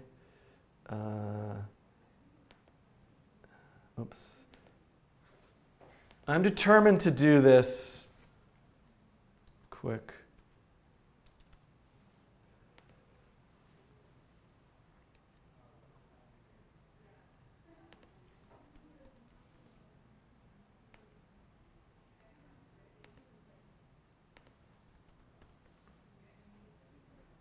Sorry, me, I am so me.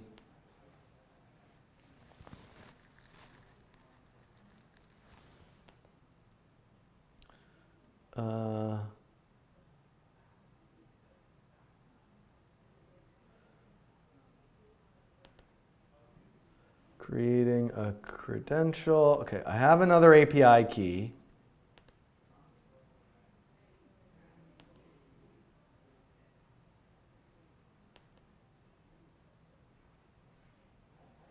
I have another API key.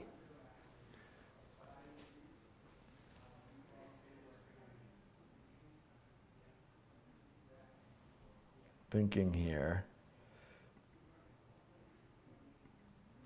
Let me get my API key.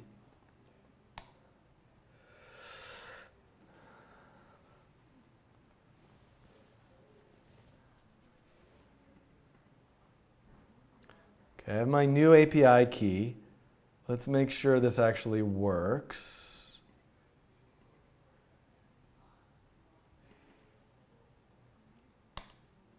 Okay, I'm getting drawings now.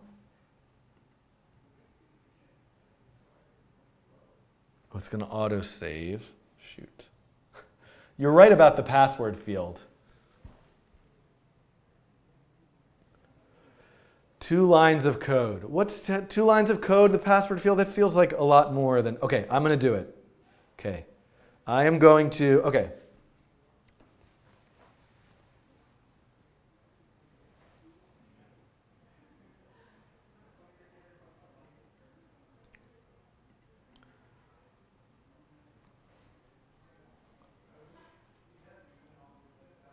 All right, don't worry, this is not the actual key.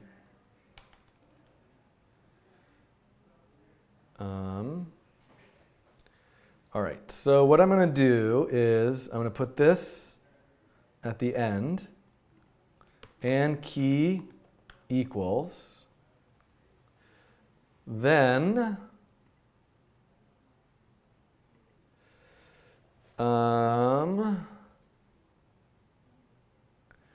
I am going to here. How am I doing this? I'm creating like a create input. How do I make something a password field?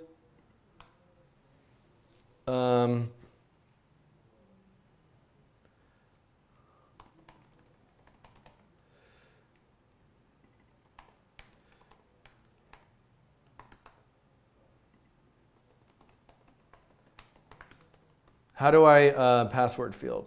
Password input field. How do I do that in HTML? Input type equals password. Okay. Type password. No.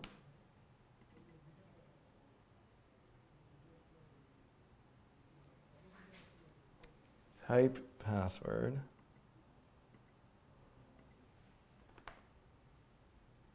Oh, I have to. Yes, okay. Okay. All right, great. Okay, and then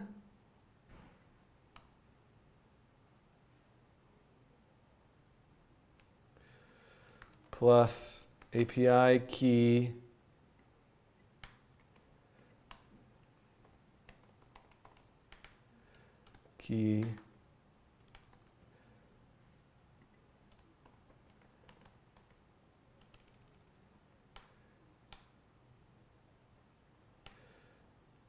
key input, let's call this key input. Key input equals API key. Sorry, I'm thinking I really need to go eat key. No, API key. All right.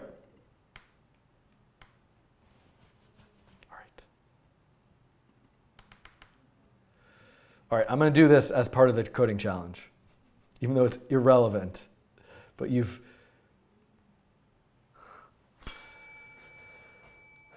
Ooh, hint equals API key. I like that. All right. Oh!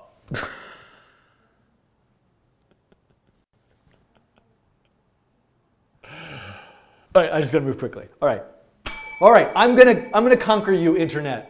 What I'm going to do here, thank you to Me I Am So Me for this suggestion. All right, I'm going to conquer you, Internet. Thank you to Me I Am So Me for the suggestion. What I'm going to do, I already started doing this. I'm going to create an input field, key input. I'm going to say key input equals create input with nothing in it. So, let me do, I'll put on auto refresh here. Oh, and let me uncomment this out. Okay, so now we should see there's this input field, right? So what I'm going to do now is I'm going to say key input.attribute. This is all the P5 DOM library. Type is a password. So what this means is anything that I type in here, you can't see. And then when I call new cat, I'm actually going to say, I'm going to get the API key is key input.value. So I'm going to get the input from the value. My brain is not speaking anymore.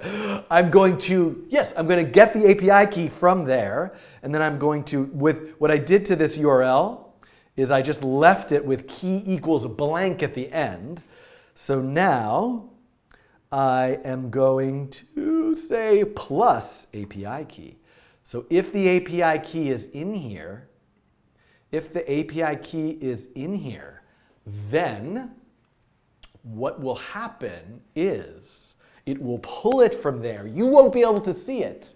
It will pass it to the, you won't need to do this. You don't need to be crazy. I'm just here trying to defeat the internet.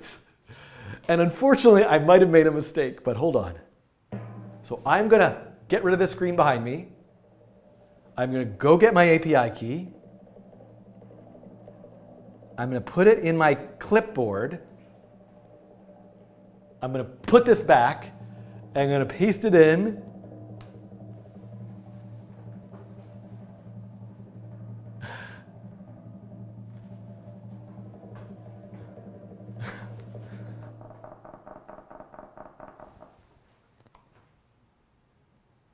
Oh! Syntax error, syntax error. What's going on?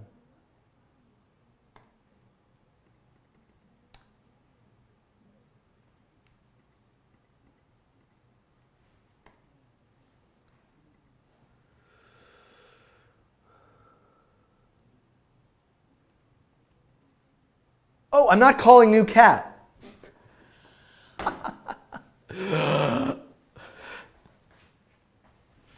I forgot I had new cat commented out because I was so worried.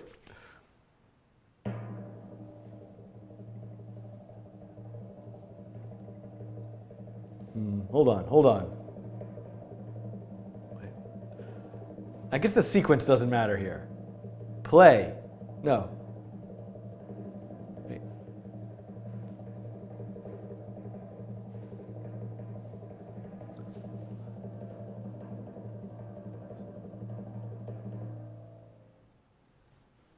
What is going on?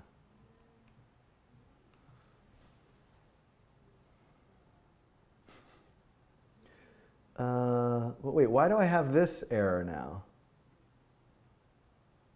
Oh my God, is it really 1240? This is what always happens to me. Cannot read property value of undefined sketch line 19. What?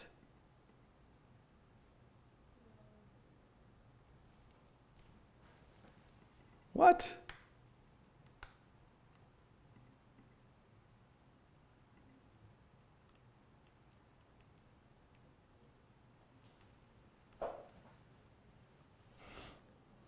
What is going on? Oh!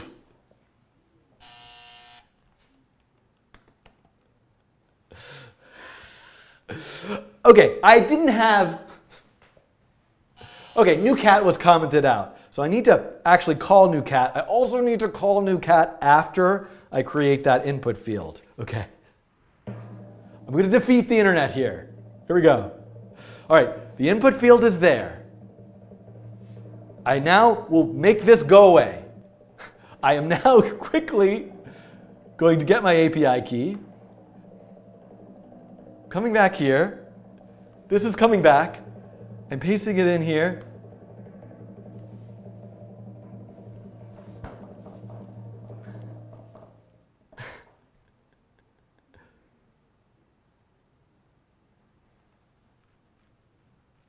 $401, that's good. My sequence is off. I guess I should make a button. Let's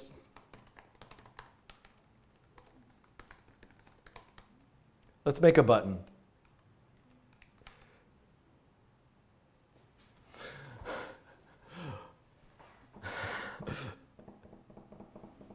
Yeah.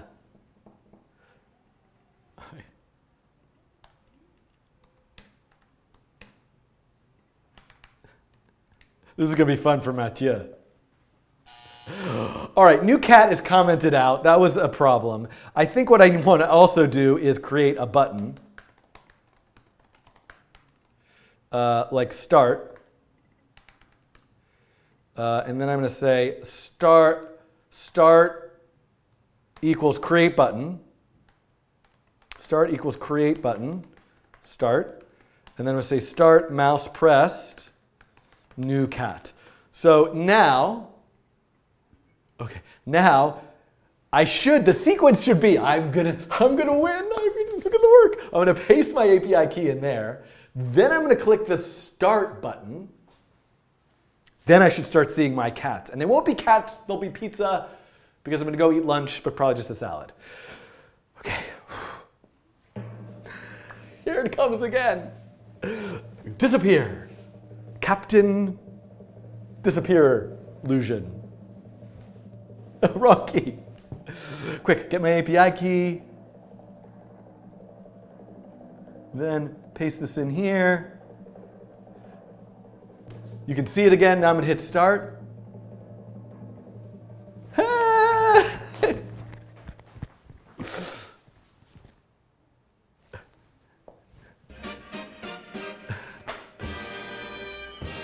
Thank you very much. I can get another pizza. There we go. Every time I press start, we'll get a pizza. I win. Internet. So you won't have to go. I'm so defeated. Nobody won here. Basically, we all lost. So anyway, you can see now, there was a point to this. The whole point to this was that the exact same code I wrote in the previous coding challenge, I can now run from anywhere by using the official Quick Draw API from Google. I might have to just come back and do this video again, but it's going to exist in some form because this was all too insane. Yeah, so goodbye, everybody. I am going to take this away so that nobody sees my key by accident, and I will see you in a future coding challenge.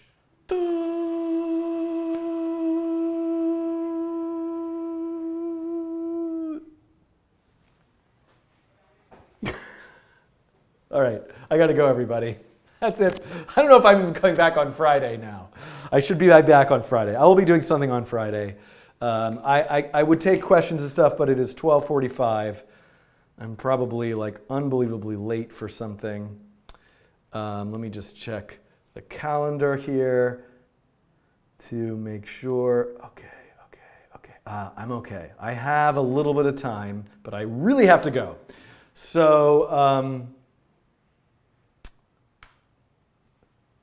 so anyway, so thanks for watching. Thanks for tuning in. This has been the Coding Train.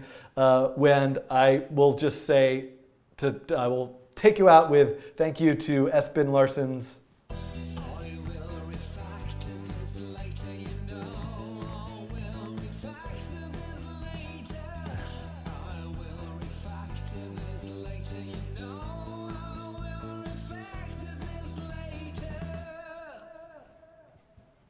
Now I have to sit here and press this button to stop streaming.